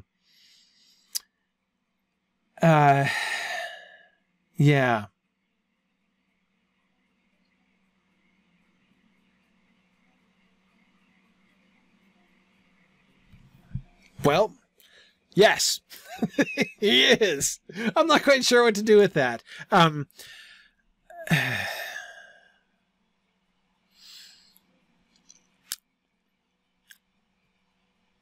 Yeah, I'm not sure what to do with that. The emphasis, where it fits in the poem, a different question, which I'm less interested in discussing right now, is how that concept in this poem fits with the other versions of this story that we get, like in the Silmarillion, for instance, or if you go back to the Book of Lost Tales stuff and all that kind of thing. I mean,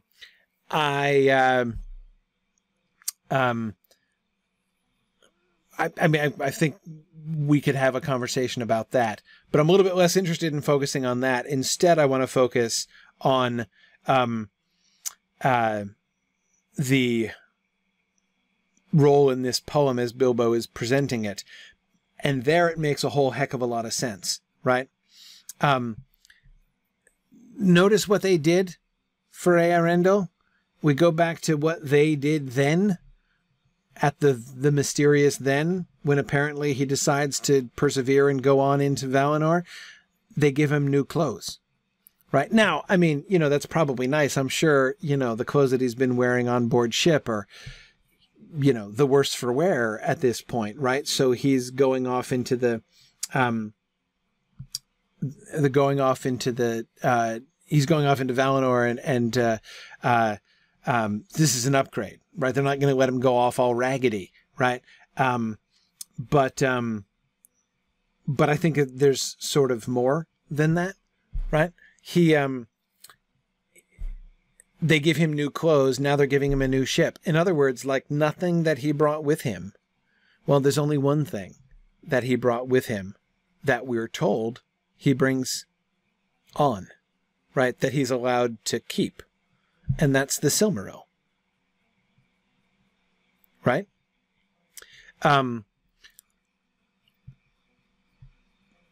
What about his wife, you ask? What about Elwing? To which I would respond, what about Elwing? What where she's not mentioned, right? We don't know what's going on with Elwing. It's not the subject of this poem, right? So the new boat does seem to be part of the pattern. Yeah, Tim, I was thinking of the wedding garment from the Gospels. It does seem something that there's something slightly reminiscent there, right? But anyway, the question of what happened to Elwing, it's not that that's not an interesting or important question, but it is clearly a question in which this poem has no interest, right? Or at least it's not giving any kind of response to that question. Yeah, Rinrus, it is possible that, like, you can get away with making poems about dad, but you don't make Yo Mama poems in Elrond's house. Maybe. Would that be a one step of cheekiness too far? Yeah, I don't know what the motivations here would be, but certainly, again, it's not a question that the poem answers, so we can't answer it. But all we can say is we can conclude that it seems uninterested in answering that question, right? Yeah, so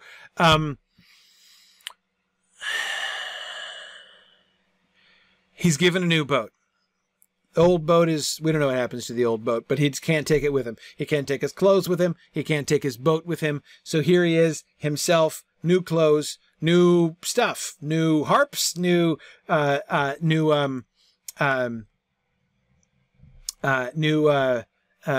you call it?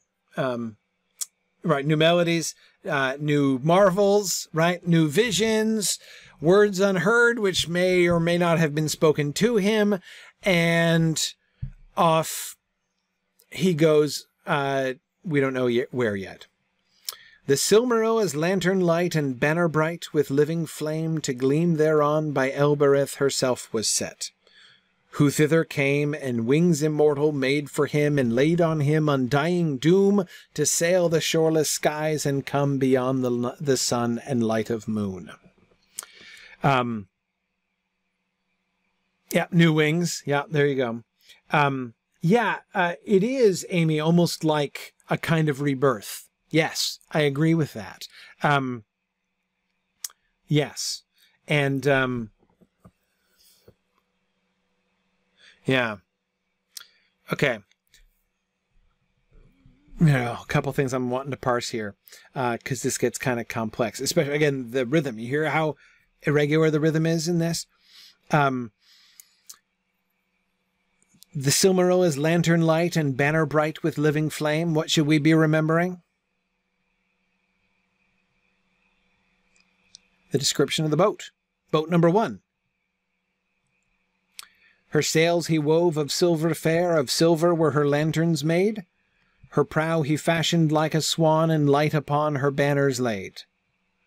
So there was light laid on the banner before, which we couldn't decide for sure if that meant there is, like, light is the symbol of, like, his symbol that's on the banner, like sewn onto the banner, or whether that just means that it's well lit, like there is light on it, right? Like it's a well illuminated banner, right? And we also see, of course, the silver lanterns that the ship had before, right? Now the Silmaril as lantern light and banner bright with living flame. Now the Silmaril literally is the banner, right? In place of the banner, he has the Silmaril. The Silmaril is the lantern. The Silmaril is the banner.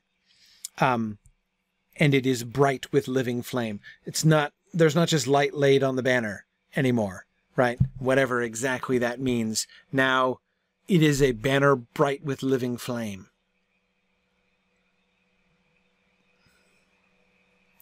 To gleam thereon by Elbereth herself was set, who thither came, and wings immortal made for him, and laid on him undying doom to sail the shoreless skies and come behind the sun in light of moon. Okay. Syntax.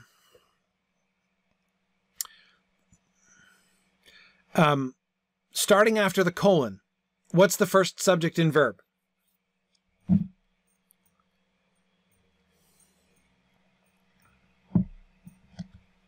What's the subject and verb after the colon?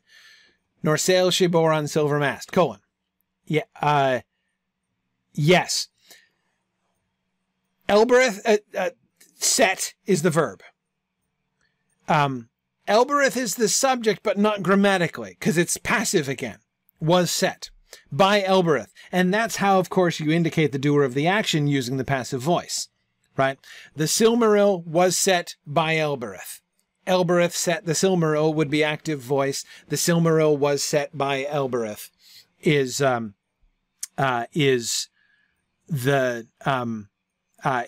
passive voice version. So we get the passive voice again. But instead of the totally ambiguous passive voice, right, where we have no idea who is doing the action or who is receiving the action, here we have, very unusually so far, both things stated explicitly. We know the action, which is happening passively, which is being spoken of passively anyway, but we know the object of the action and the doer of the action. They're just swapped. The Silmaril, as lantern light and banner bright with living flame, to gleam thereon, by Elbereth herself was set. Now, this is one of the functions, this is one of the reasons why I disagree with your English teacher who always told you never, ever, ever to use the passive voice, because sometimes you really need to use the passive voice. It's important to use the passive voice. And those times would be times like this, when the object of the action is the really important thing, right? So say you are writing a history paper about a certain president of the United States, and you might want to say Abraham Lincoln was shot, right? Because he's not the doer of the action. So if you put that in the passive or in the active voice, you would have to say, you know, Booth shot Lincoln. But if you put it in the active voice, it lays the emphasis on the doer, on the subject, right? Booth is now the subject of that sentence. But you don't want him to be the subject of the sentence. You don't want the focus to be on him. You want the sentence to be primarily about Lincoln, right? So you put it in the passive voice so that you get Abraham Lincoln was shot, right? Passive voice is a really good thing, and that's one of the things that you most often and most importantly use the passive voice for when you want the object to shine out, as it were. And in this case, the Silmaril is the object of the action. It is being set upon the ship, right? Okay. So, and it comes first, as it's supposed to, right? In the passive voice. The Silmaril by Elbereth was set. Great. It does show us how big a deal the Silmaril is. Yeah, so Simon, it's kind of interesting, right? Elbereth, so Simon says the speaker wasn't important before. That is, who was speaking the words unheard, right? But Elbereth is important here. She's named. Yes, but she's still the victim of a passive voice sentence, right? Again, when you use the passive voice, you de-emphasize the doer of the action. So she's present, which makes a change, right, compared to the previous stanza, but she's de-emphasized, right?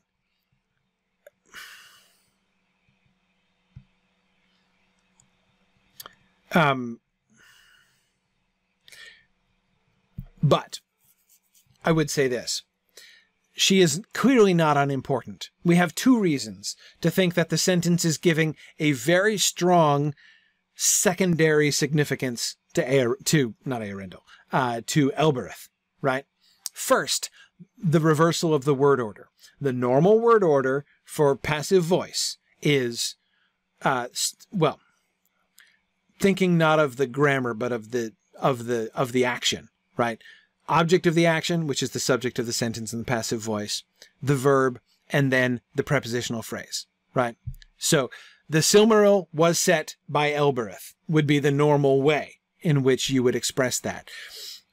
It reverses the order to put Elbereth before the verb, right? The verb is pushed way back to the end of the entire thing, right? The Silmaril as lantern light and banner bright with living flame to gleam thereon by Elbereth herself was set.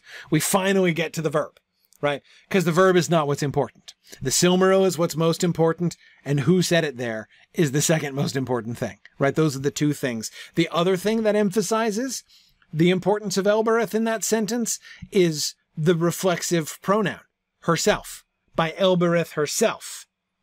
And of course, the fact that Elbereth herself is an internal rhyme, right?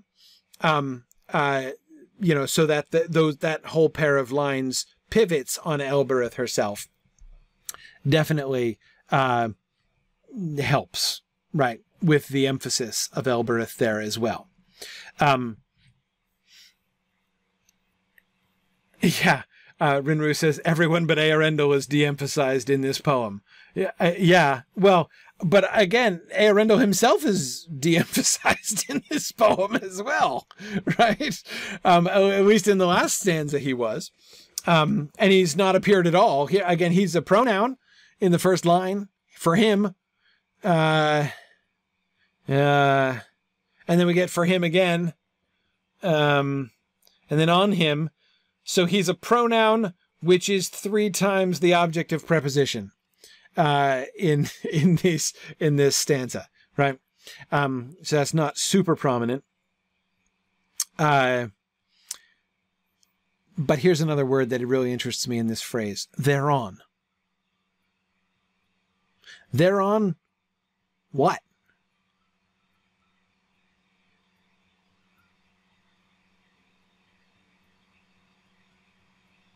To gleam thereon. Where's it being set, the Silmaril? What does that word thereon refer back to? The mast? Maybe. I mean, the mast is comparatively recent. The mast is only 3 lines before, right?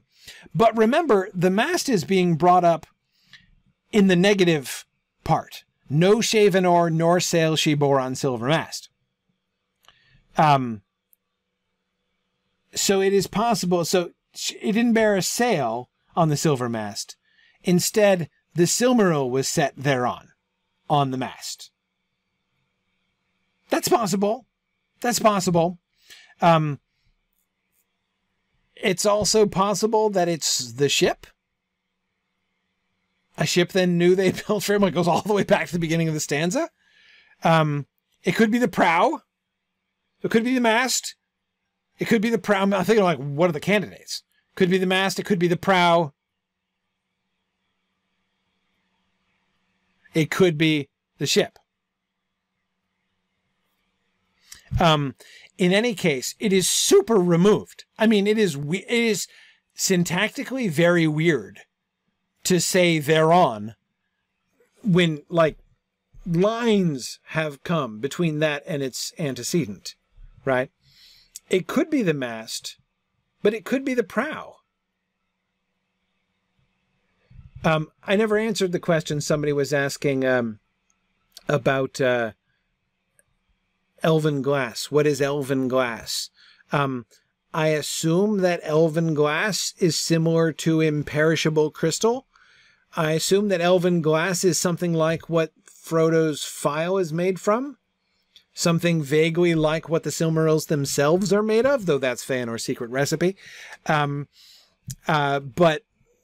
you know, I assume it's something like that. But we don't really know. We're not really told, but that seems to be what the shining prow is of. The prow does shine, right? We're given shining to describe prow, and it's of elven glass, so it would make sense to set the Silmaril on the shining prow, as it wouldn't be real shining. As lantern light and banner bright. So, but banner bright suggests maybe it is the mast, right? Because that's where you would put the banner, on top of the mast. Probably it's the mast. One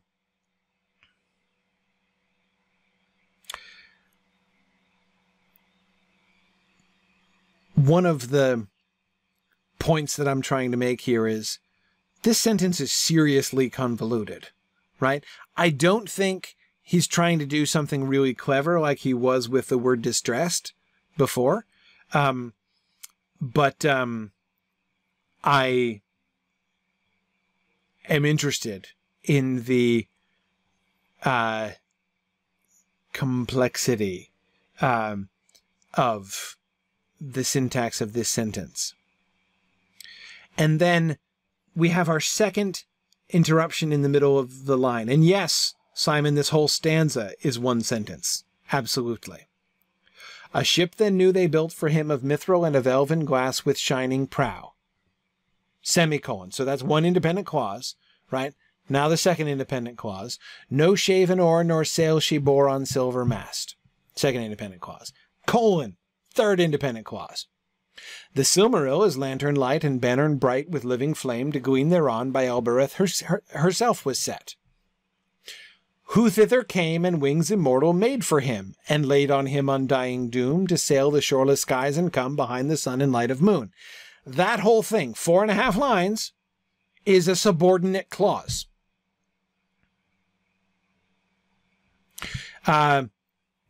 Who's Elbereth? Or like, what's Elbereth up to? I mean, apart from setting Silmarils herself, right? Who thither came? Who? Elbereth. Who thither came? So she came, right? The who is the pronoun, which is referring back to Elbereth, and that's the subject of the action, right? Came is the first subject of the action. Who thither came? And wings immortal made for him. So she came, she made, and she laid, right? Laid on him undying doom to sail the shoreless skies and come behind the sun and light of moon. Which doom? The doom to sail the shoreless skies and come behind the sun and light of moon. So we have a compound infinitive phrase in the last 2 lines, which modify undying doom, right? Which is laid upon him by Elbereth, who has also made immortal wings for him, and who also came thither. Right? Okay. Well, that's simple enough.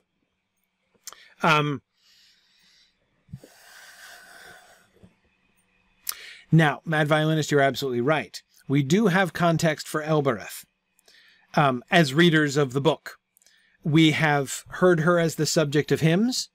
And just in case we weren't paying attention to the poetry, even if we skip the poems, we know this, right? Because Frodo says it, right? They spoke the name of Elbereth, right?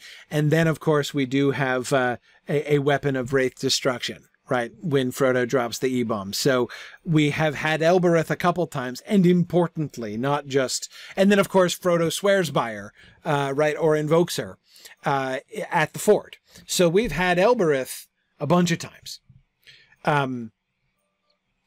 Yes, Bruce, I think you're right. She's literally the only Vala who's been named. Ever. As far as we know. Right? I don't think there have been any other Vala named in the entire book to this point, apart from Elbereth. Seems right. We got the Elder King, right? But again, that's a circumlocution. That's not a name like Elbereth. Okay.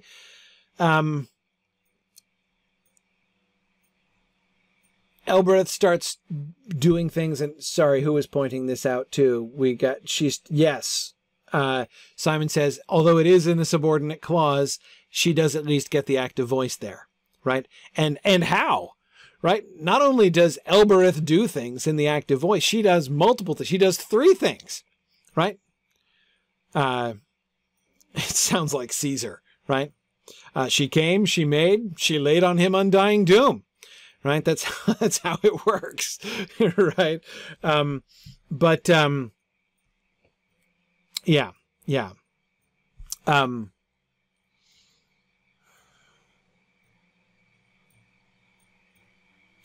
she comes. Flammifer, we will get another Vala named eventually. Orome will be named when Theoden is going to gallop off into onto the Pelennor field. He might be the only other one, though. Not in the appendices. Yeah, wholly unexplained, Simon, absolutely. But he's there. He's there. Yeah, and certainly, Veronica, we have been instructed. One of the main contexts, I mean, that we got through the song, right, through the hymn to Elbereth that we first heard, is about the elves' special relationship with her. Absolutely. That's what sets her apart, as you say.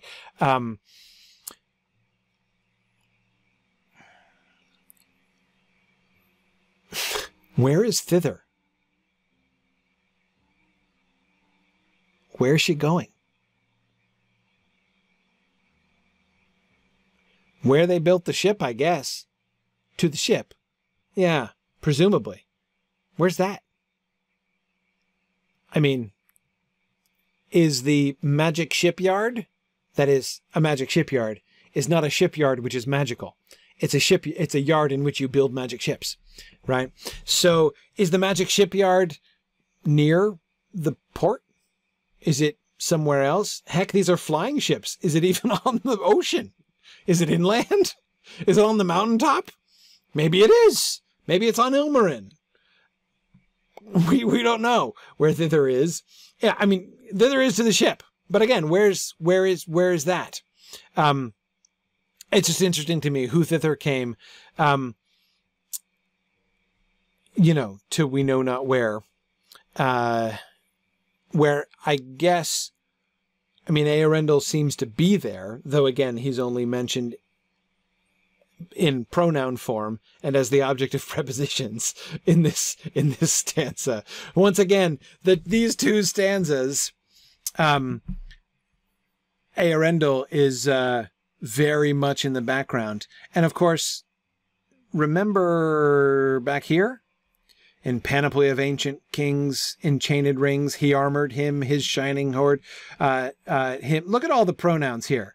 From him his bow was made, his arrows shorn, of silver was his habergeon, his scabbard of chalcedony, his sword of shield was valiant, of adamant his helmet tall.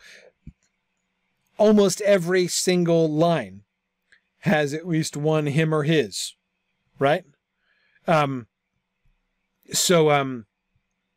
And although some of these things are being done indirectly, a lot of this is him doing stuff, right? So this is the first arming that we get before he sets off, right? And look how much he is the center of this. And you might say, well, of course he's the center. It's describing him. Right? It's describing what he's wearing, right? Well, yeah, I know. But this, of course, in stanza 7 is describing his ship and things that are being done to him, right? And indeed, more important things. This is the second arming, right? The second transformation now. This is his sort of apotheosis, right? So that's it. Would seem would be at least as much about him. Maybe it has at least as much to do with him as like his armor at the beginning. But he is comparatively unimportant in this place. And it's what Elbereth does in the end, setting the Silmaril. Though, of course, the Silmaril is given first priority there in that independent clause. But then we get thither came, wings immortal made, laid on him undying doom. Now we get to the undying doom, and notice what undying echoes or recalls, right? Remember all that time imagery? Timeless, countless, endless, right? And then we get undying, right? Which seems to be in the same kind of category of thing as timeless, endless, countless.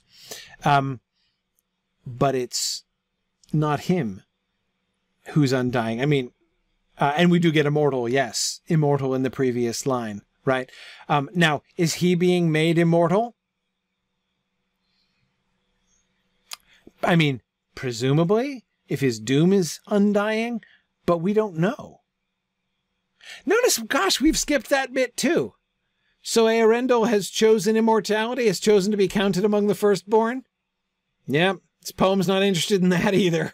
This poem's not interested in what happens to Elwing. This poem's not interested in the actual mission that he accomplishes in Valinor. This poem is not interested in his choice, right? To be counted among the Eld. He's being promoted to immortality, right? But it doesn't come up. It doesn't come up.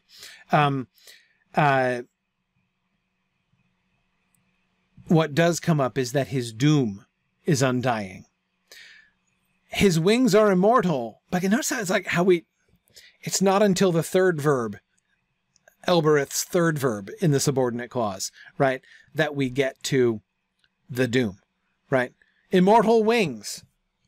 Okay, I guess that's good, right? I mean, if you're going to have wings, it might as well be immortal wings. Because, I mean, come to think of it, we have a pretty good example of mortal wings in mythology, don't we? Who in mythology flew up with mortal wings? I can think of a pretty good example. Can you think? Yes, Icarus. Exactly. Icarus and Balrogs. Yeah, exactly. He is emphatically, he's not going to go the way of Icarus, right? He's going to fly behind the sun in light of moon, but he has immortal wings. His wings, he's not going to fall. So Veronica, at first that sounds like a really good thing, right? It sounds like a really good thing. He, immortal wings. I mean, if I'm in a ship and my ship is being given wings, I'm glad to know there isn't an expiration date on those wings, right? So that sounds good, except the next line kind of springs the, I don't know. I mean, I'm tempted to say the punchline, but it's not a punchline, right? It's not a joke. Yeah, exactly. So I'm giving you immortal wings. That's the good news, right? Don't rejoice yet. You'll need them for the undying doom. Exactly. The reason your wings are going to be immortal is that you are going to spend the rest of time flying, right? Because you're undying. So what's his undying doom? The infinitive phrase. To sail the shoreless skies and come behind the sun in light of moon. Twofold. It's a compound infinitive. To sail, to come. Right? So he's going to sail the shoreless skies and he's going to come behind the sun in light of moon. That's his undying doom. And for that, he's going to need immortal wings. Absolutely. Absolutely. Yeah.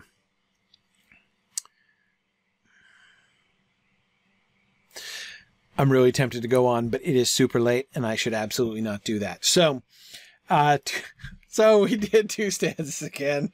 Who'd have thunk it? Well, we've got another week. Next week we can do 2 more stanzas and then we're going to be done with that and ready to just rip through the 2 entire other versions of this poem. But the good news is they're a little bit shorter than this version, so it's not going to take us nearly so long.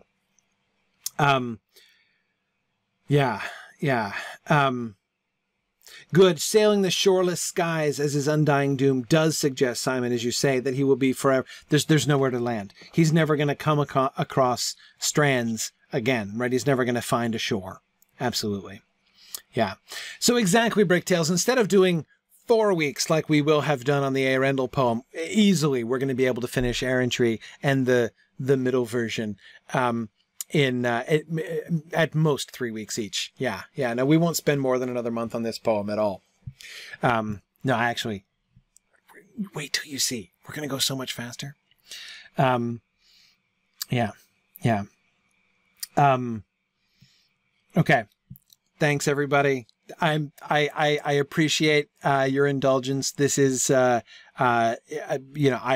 think one of the greatest poems that Tolkien ever wrote. So well worth spending a month on. But the poem is shortless. Certainly this class is shortless. Little did you know when you started listening to this class that that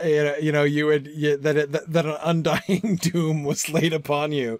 So there you go. Yeah, Bolangsman was just saying the same thing. Exactly. Well, there it is. All right. Yeah, we could probably get to Elbereth Gilthoniel by Thanksgiving. Sure, why not? Excellent. All right, everybody. So it's field trip time, so I'm gonna stop the Twitter broadcast. Thanks for those who are joining me on Twitter, and we're gonna switch over to Twitch only. So Signum, twitch.tv/SignumU. Feel free to join us there. Okay, there we go. And, all right. Good evening. Can you hear me, Corey? Okay, and there we go. And unfortunately, Valori couldn't be with us again. She's been ill. She had like laryngitis last week, and this week she's still really hoarse, or again really hoarse. So couldn't be with us again. And I think, Druid's Fire, I've been still having audio issues with you. I'm still not getting your audio if you're able to talk. So I guess I'll solo the field trip tonight, which is fine because we're on honor, which means I should be super careful because if I recall correctly, my character, he's level 50. I'll be okay. All right, that's fine. I had forgotten I was able to level him up. Okay, so let us head back out. We were exploring a place I really super want to go, but we should not go this week because everybody's low level, and that is to Sarnur. But we can go back to the way into Sarnur, at least, where we had come upon one of the coolest, no, not one of, the coolest dwarvish architectural find yet, which is nice. So we will head back in that direction.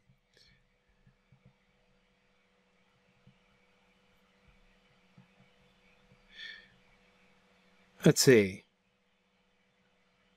Druid's Fire Twitch could hear you? That's very strange. Why would Twitch hear you when I can't? That's even odder than before. Because I'm not seeing any... I was never seeing any of your levels showing up on my... No, I don't have you muted. I checked that. I even, like, muted you and unmuted you again to make sure. Well, I have no idea. Super strange, because the last time I was on Twitch before the... or on Discord before this, your audio was working, so no idea.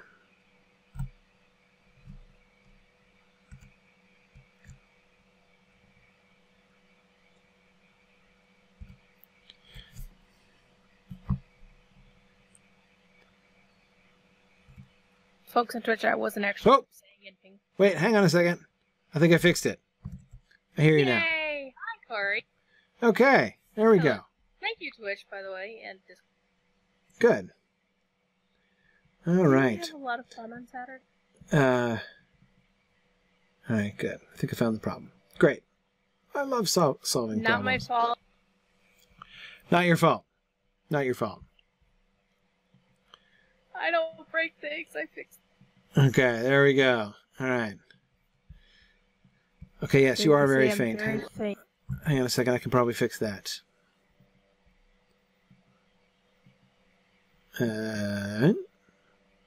Okay, say something again. Something again. That is less faint, right? Do it again. How about that? Okay, that's pretty good. I also boosted my volume in Discord. There you go. So am I, boosting your volume in Discord, because I just found out how to do that. Okay. Yeah. All right. There we go. So, I'm not going to drag you all into Sarnur and get you all killed. That's my plan. What can I do for you? That is the plan. And it's a fairly conservative plan, admittedly. But, okay. Sorry, I'm late headed over because I was fiddling with my audio problems. Apologies for the delay. That's all right. Okay. All right, I'm going to hit... did you guys already head up in that direction? Nope, we're waiting on you. Where are you? Right behind you. Oh, there you are. Okay, I didn't see you. All right. Then let us head up to the Greater Sarnur region. Let's finish looking at what we looked at very swiftly last time. And I barely had time to look around me.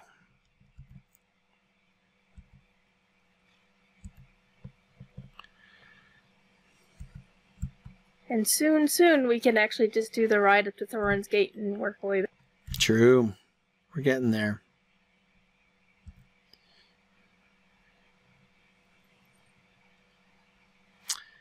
Yeah.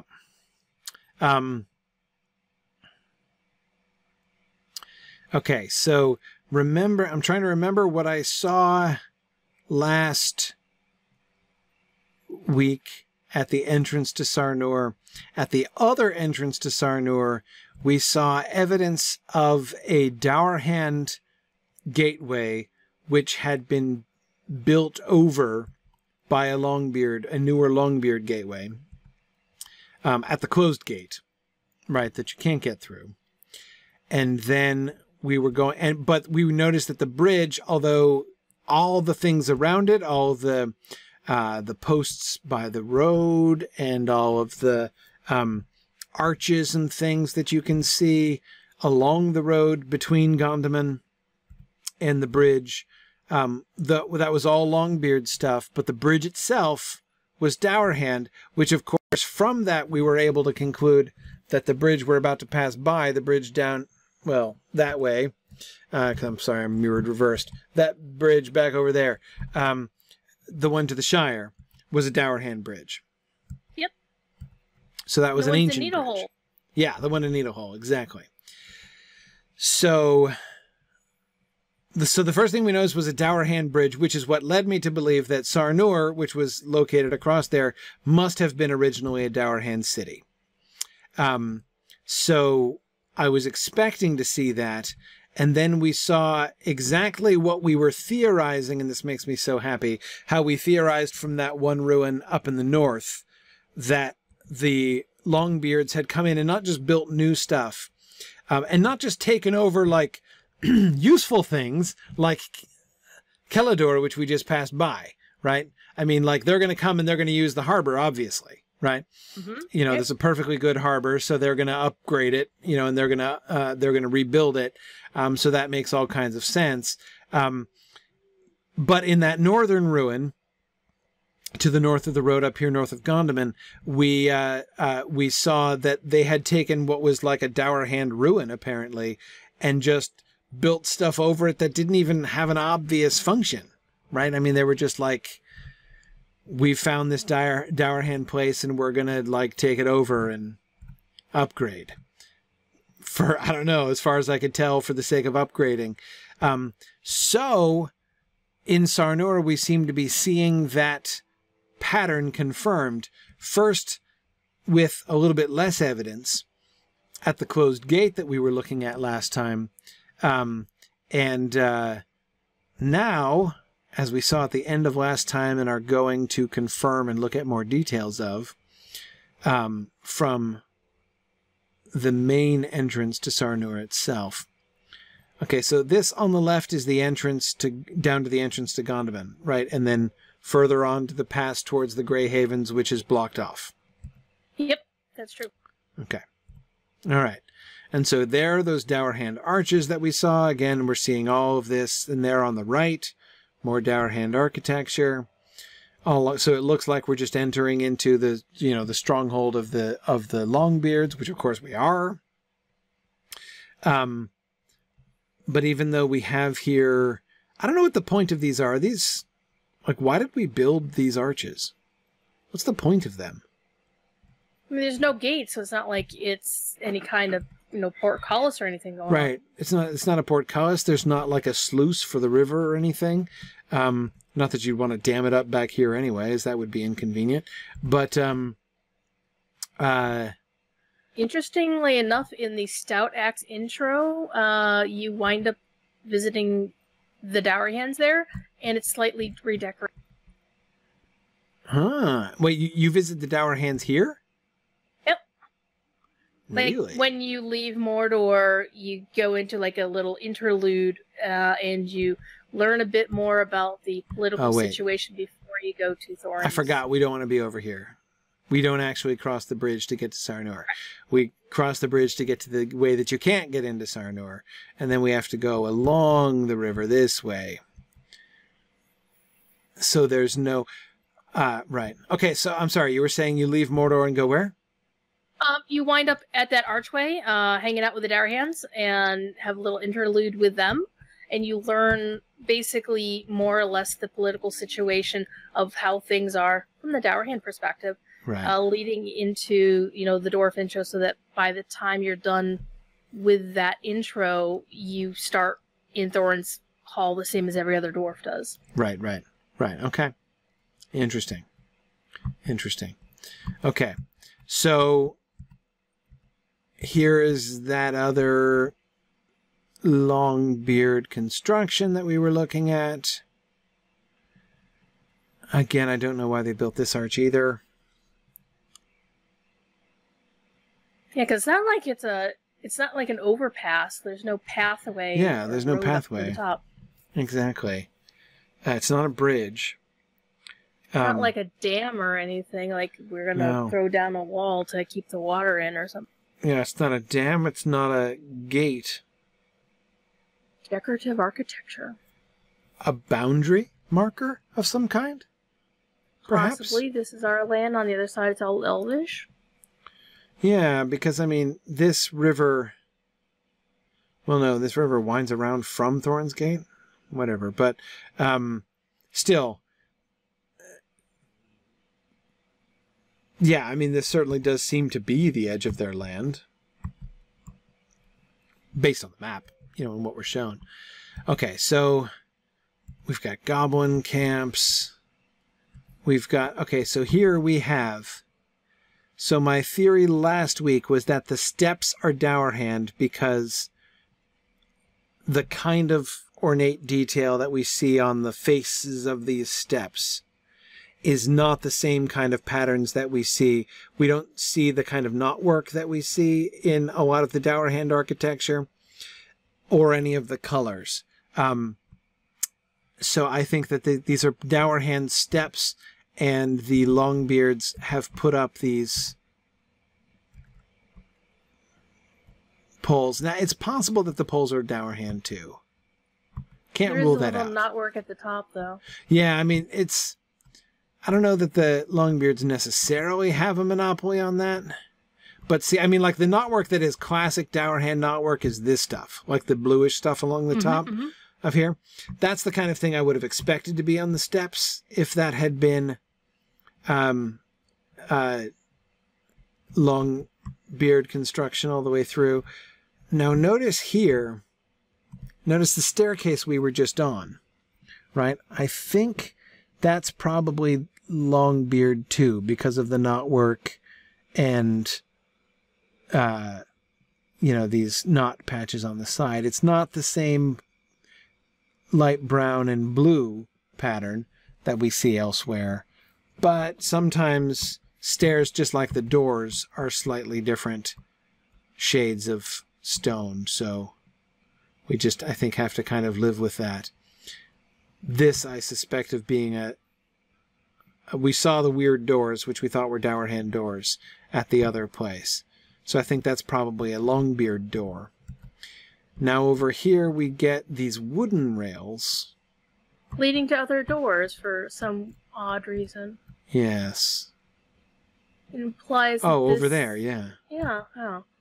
It implies that this the structure is actually hollow. Yeah, well, I think that this wooden structure is just like a retaining wall that was built by the Longbeards, presumably. I mean, it does connect to those doors, which are Longbeard doors. So, it is possible. Now, and I don't know how to pronounce your name, and I noticed neither did my son this afternoon. I'm going to call you Snjorblom, because that's my closest approximation of how to pronounce your name. Snjorblom, that's seriously correct? All right. Okay. Honestly, that's what I thought it was. It's Icelandic. There we go. Snjorblom. Okay. So see, I was guessing it was, I was going to pronounce it Nordic because that was the only way I could make sense of the J. So, okay. Snorri. I can do Snorri. Okay. So, anyhow, so, Snorri, yes, it is possible that it could be Firebeard or Broadbeam construction in theory, right? But, based on the history, now we know that they were in the Arid Luin, but the Firebeard and Broadbeam dwarves of Nogrod and Belagos were much farther north than this back in the old days. There isn't any a priori reason to think that the dwarves here, even back in the First Age, were those dwarves. And based on the in-game story that we're being given, it seems that this southern reach of the Arid Luin was the home of on both sides of the mountains, right? Quite likely, or at the very least on this side, on the eastern side of the mountains, was the Dowerhand place. So anyway,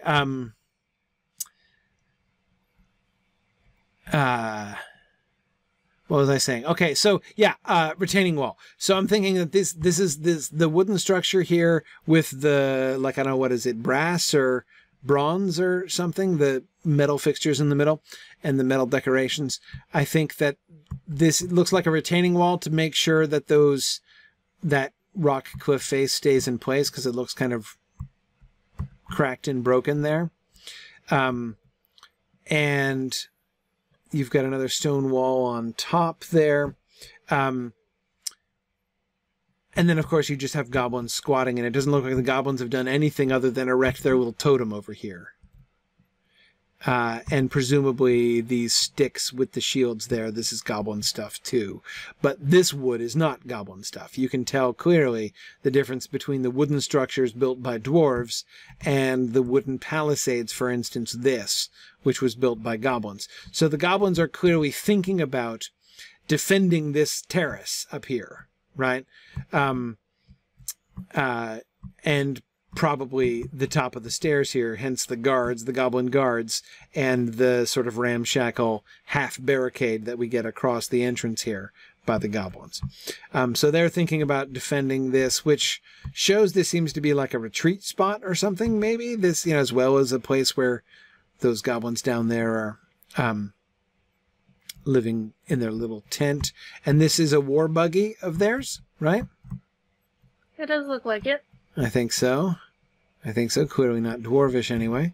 Yeah, way too many spikes. Way too many spikes, and way too many wooden spikes, right? Dwarves don't really seem to do wooden spikes so much. Spikes, perhaps, but they'd be metal spikes, right? Not wooden spikes.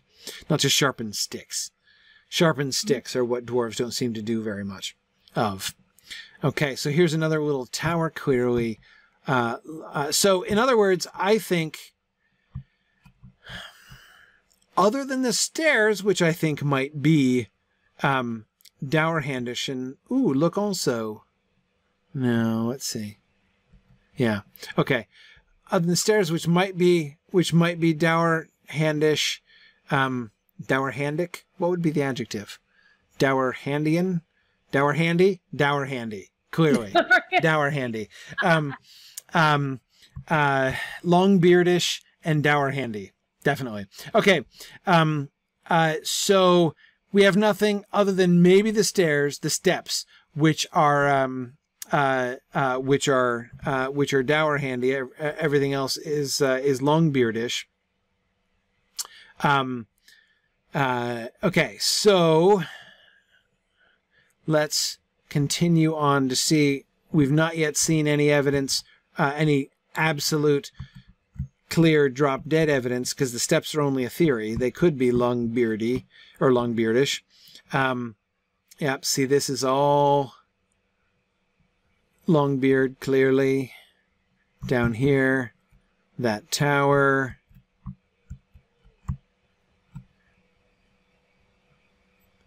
That door. It's possible that this spiky wall, which is also, there's a spiky wall down there, that these spiky walls are dour handy. That's possible. They're obviously of different stone and older construction than obviously this. They don't look absolutely different from the stairs.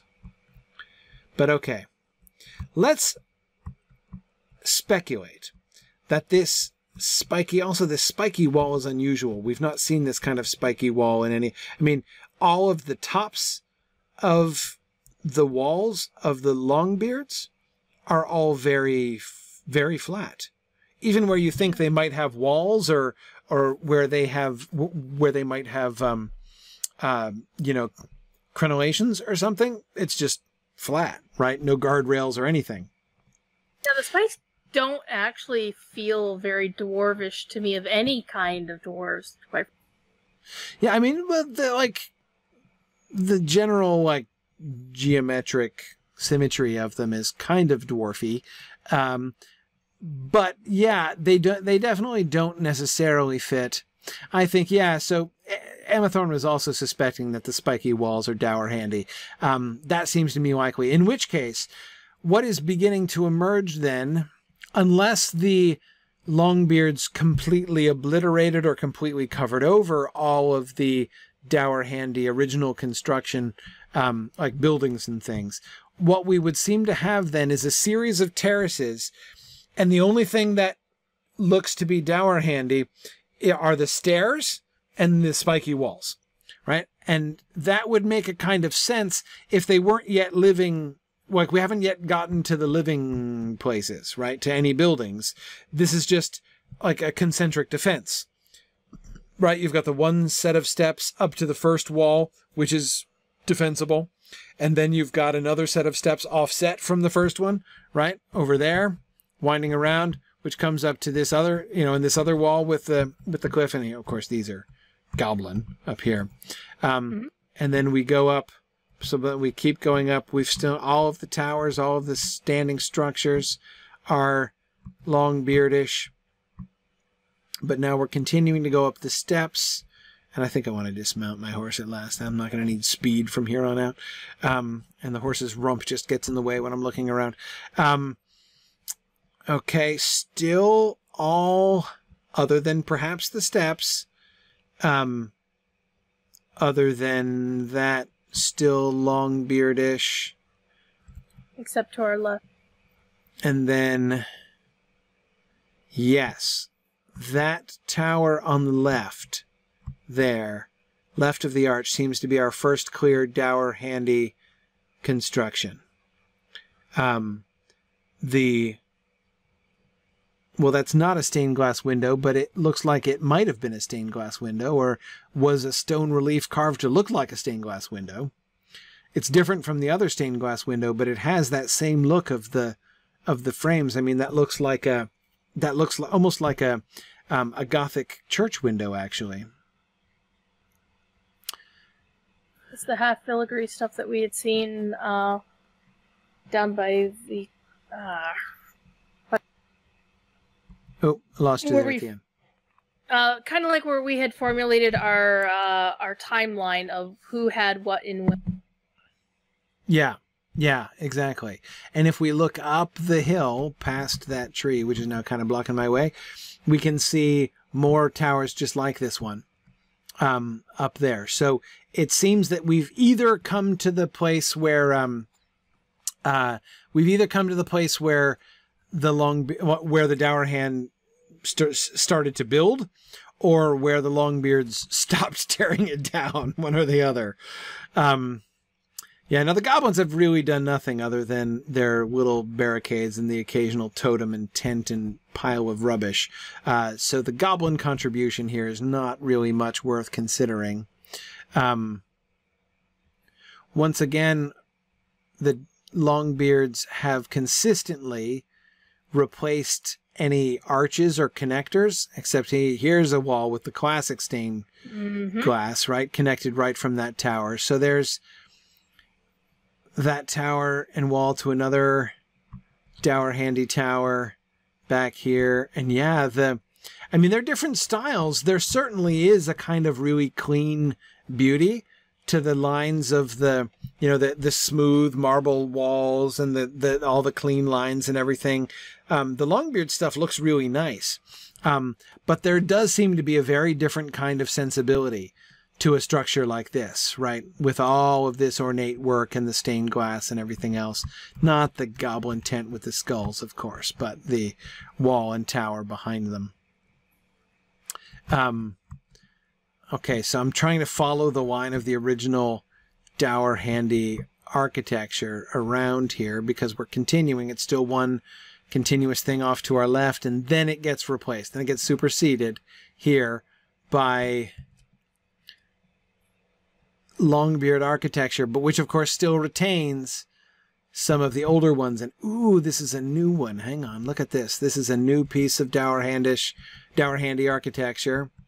If we come in here, look at, oh, this bush is going to be in the way. Hang on. Back up, go to first person right there. This one. We have, so facing to the south and slightly, you know, sort of south by southeast. We've got that wall with the two colored stained glass windows, which is the first thing that we noticed of Dower Handy architecture before. And then on the right is the towers, like we've seen several times that we were noticed coming in. That on the left is new. I don't remember seeing this before. It's clearly of the same style, of the same stone. That central part is what I'm really interested in, because doesn't it look like a tomb or something, right? That looks like a door, or maybe like there was like a relief sculpture there, maybe, or something. Ooh, a statue. Which was either a statue which was taken down, like maybe it's an alcove for a statue which has been removed, or maybe it was a relief sculpture which has been erased, right? You know, has been smoothed off, or possibly there looks to be some kind of like elongated runes at the bottom, though. Yeah. Like in the middle of the doorway. I'm not sure if it looks like, kind of looks like a baby gate, quite frankly. Yeah, it could be. Possibly runes without lines. Oh, you mean underneath? Still in the dark archway, but toward the bottom of it. At the bottom of it, yes. Yeah, I see that. It kind of looks like multiple lines of runes, but there isn't like a separation between the lines. There's no line spacing going on. Yeah, possibly. I see what you're meaning. What you mean there, because it doesn't look exactly like the other filigree work that we see anywhere else, as just like purely decorative along the edges of things. It does look, especially at the end, this one with which looks like a vertical line with a little triangle to the right of it, looks very much like a runic letter. The one next to it. You can see better if you're on your horse, because you get a little bit of elevation.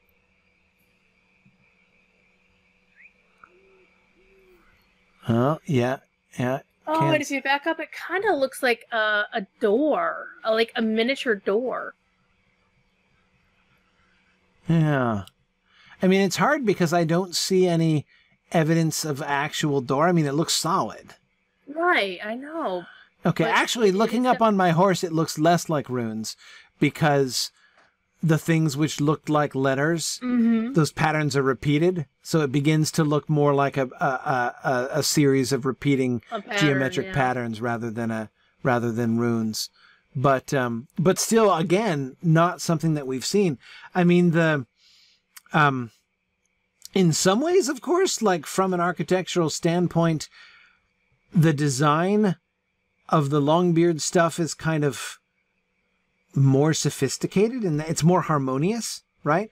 Whereas the Dour Hand stuff is this like really interesting but kind of dizzying mishmash of different patterns, right? Kind of like kind of somebody like somebody making a sign that uses like 8 different fonts, right? You know, and so you're looking and you're like, whoa, right? This is sort of similar. I mean, we get so many different patterns all kind of, you know, juxtaposed together without any obvious pattern. But that is interesting. The whole thing, I mean, the whole structure there, the whole little substructure, or big substructure, actually. If I just saw that freestanding, I would think it was a crypt. It looks like a crypt, perhaps.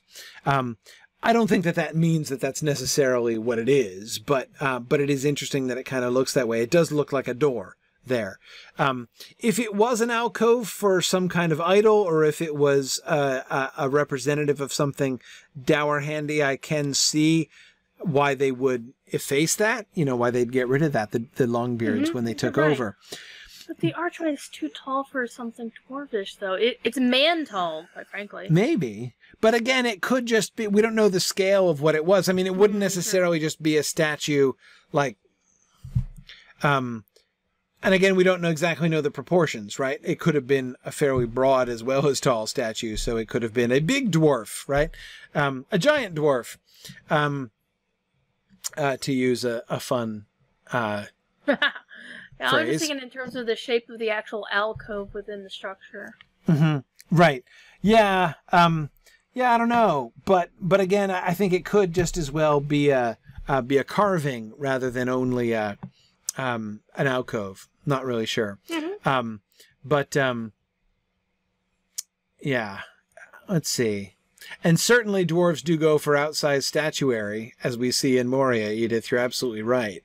So there's no reason to think if it was a statue that it would have been a small statue and you know, anything near to the scale of an actual dwarf. So some of the Dour Hand stuff they've just left. It does seem to tend to be stuff in the background like that, right? I don't think we've yet seen Longbeard stuff. No, what's down here? Go off the cliff. Oh, it's a cliff? Yeah. Well, that's interesting. So there's just a path to a cliff. Wow, and quite a cliff. The chieftain to survey his minions. Yeah, I mean, I can see that this would be useful for for chucking stuff off of. Exactly, Tormarthen. This is going to be one of those goblins that keeps shrieking long after you kill him, isn't he? Yes, it is. They all are. And you can tell. Goblins screaming from the grave, as usual.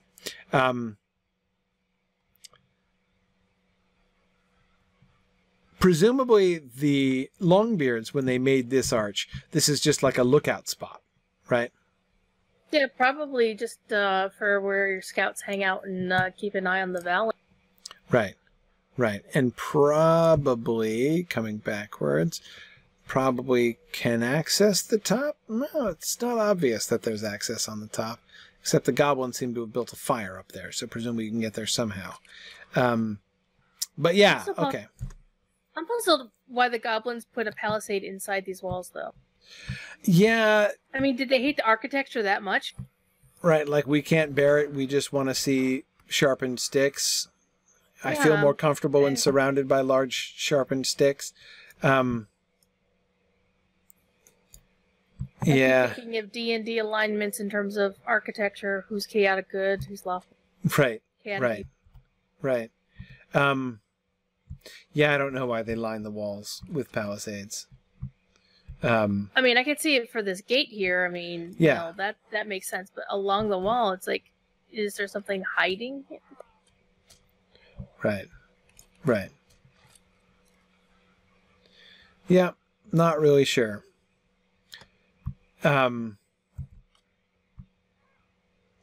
Okay. And we can still see... Nope, not there. That's all Longbeard behind. But again, looking up from here, look at that. It's all dour handy up there. So we've come to that. So this level that we're on seems to be the beginning of the main Dower Hand construction from the old days. And then we come up here and we see much more of it. Look, this whole archway, right? They've bolstered the bottom of it, but we've got this whole little terrace, and look at that. Ooh, that's another thing. Look at the rose window. Yes, I did notice that.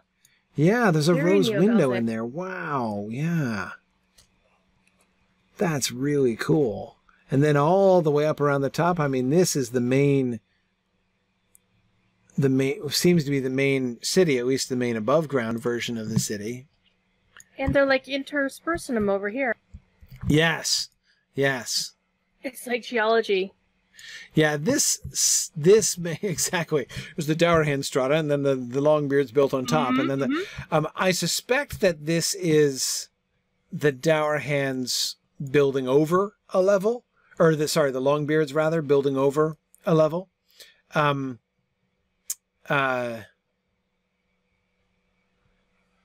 it represent more than one change of power? I doubt it, because that would imply that Dower Hands were constructing in that mode after the Longbeards came. But I think that these Dower Hand constructions all come from the primary Dower Hand period before the betrayal of Skorgrim, before Skorgrim's betrayal, I should say. So I wouldn't think they would have had the opportunity to come back and construct more after that. I think it must just be, for some reasons, whether they be structural or whether they be aesthetic, the Longbeards, I keep saying the wrong thing, were like, okay, yeah, let's just, we're gonna, this middle layer, we're gonna cover over. Maybe the old one was broken and looked ugly. And so they were like, well, we'll keep the ones that look nice, but that middle one had some serious problems, and so we're gonna replace it, and therefore also strengthen the wall so that the whole top doesn't collapse. Is the kind of thing I'm thinking, because it would have been old. I mean, it would have been centuries old by the time they got here. Some of it is going to need to be,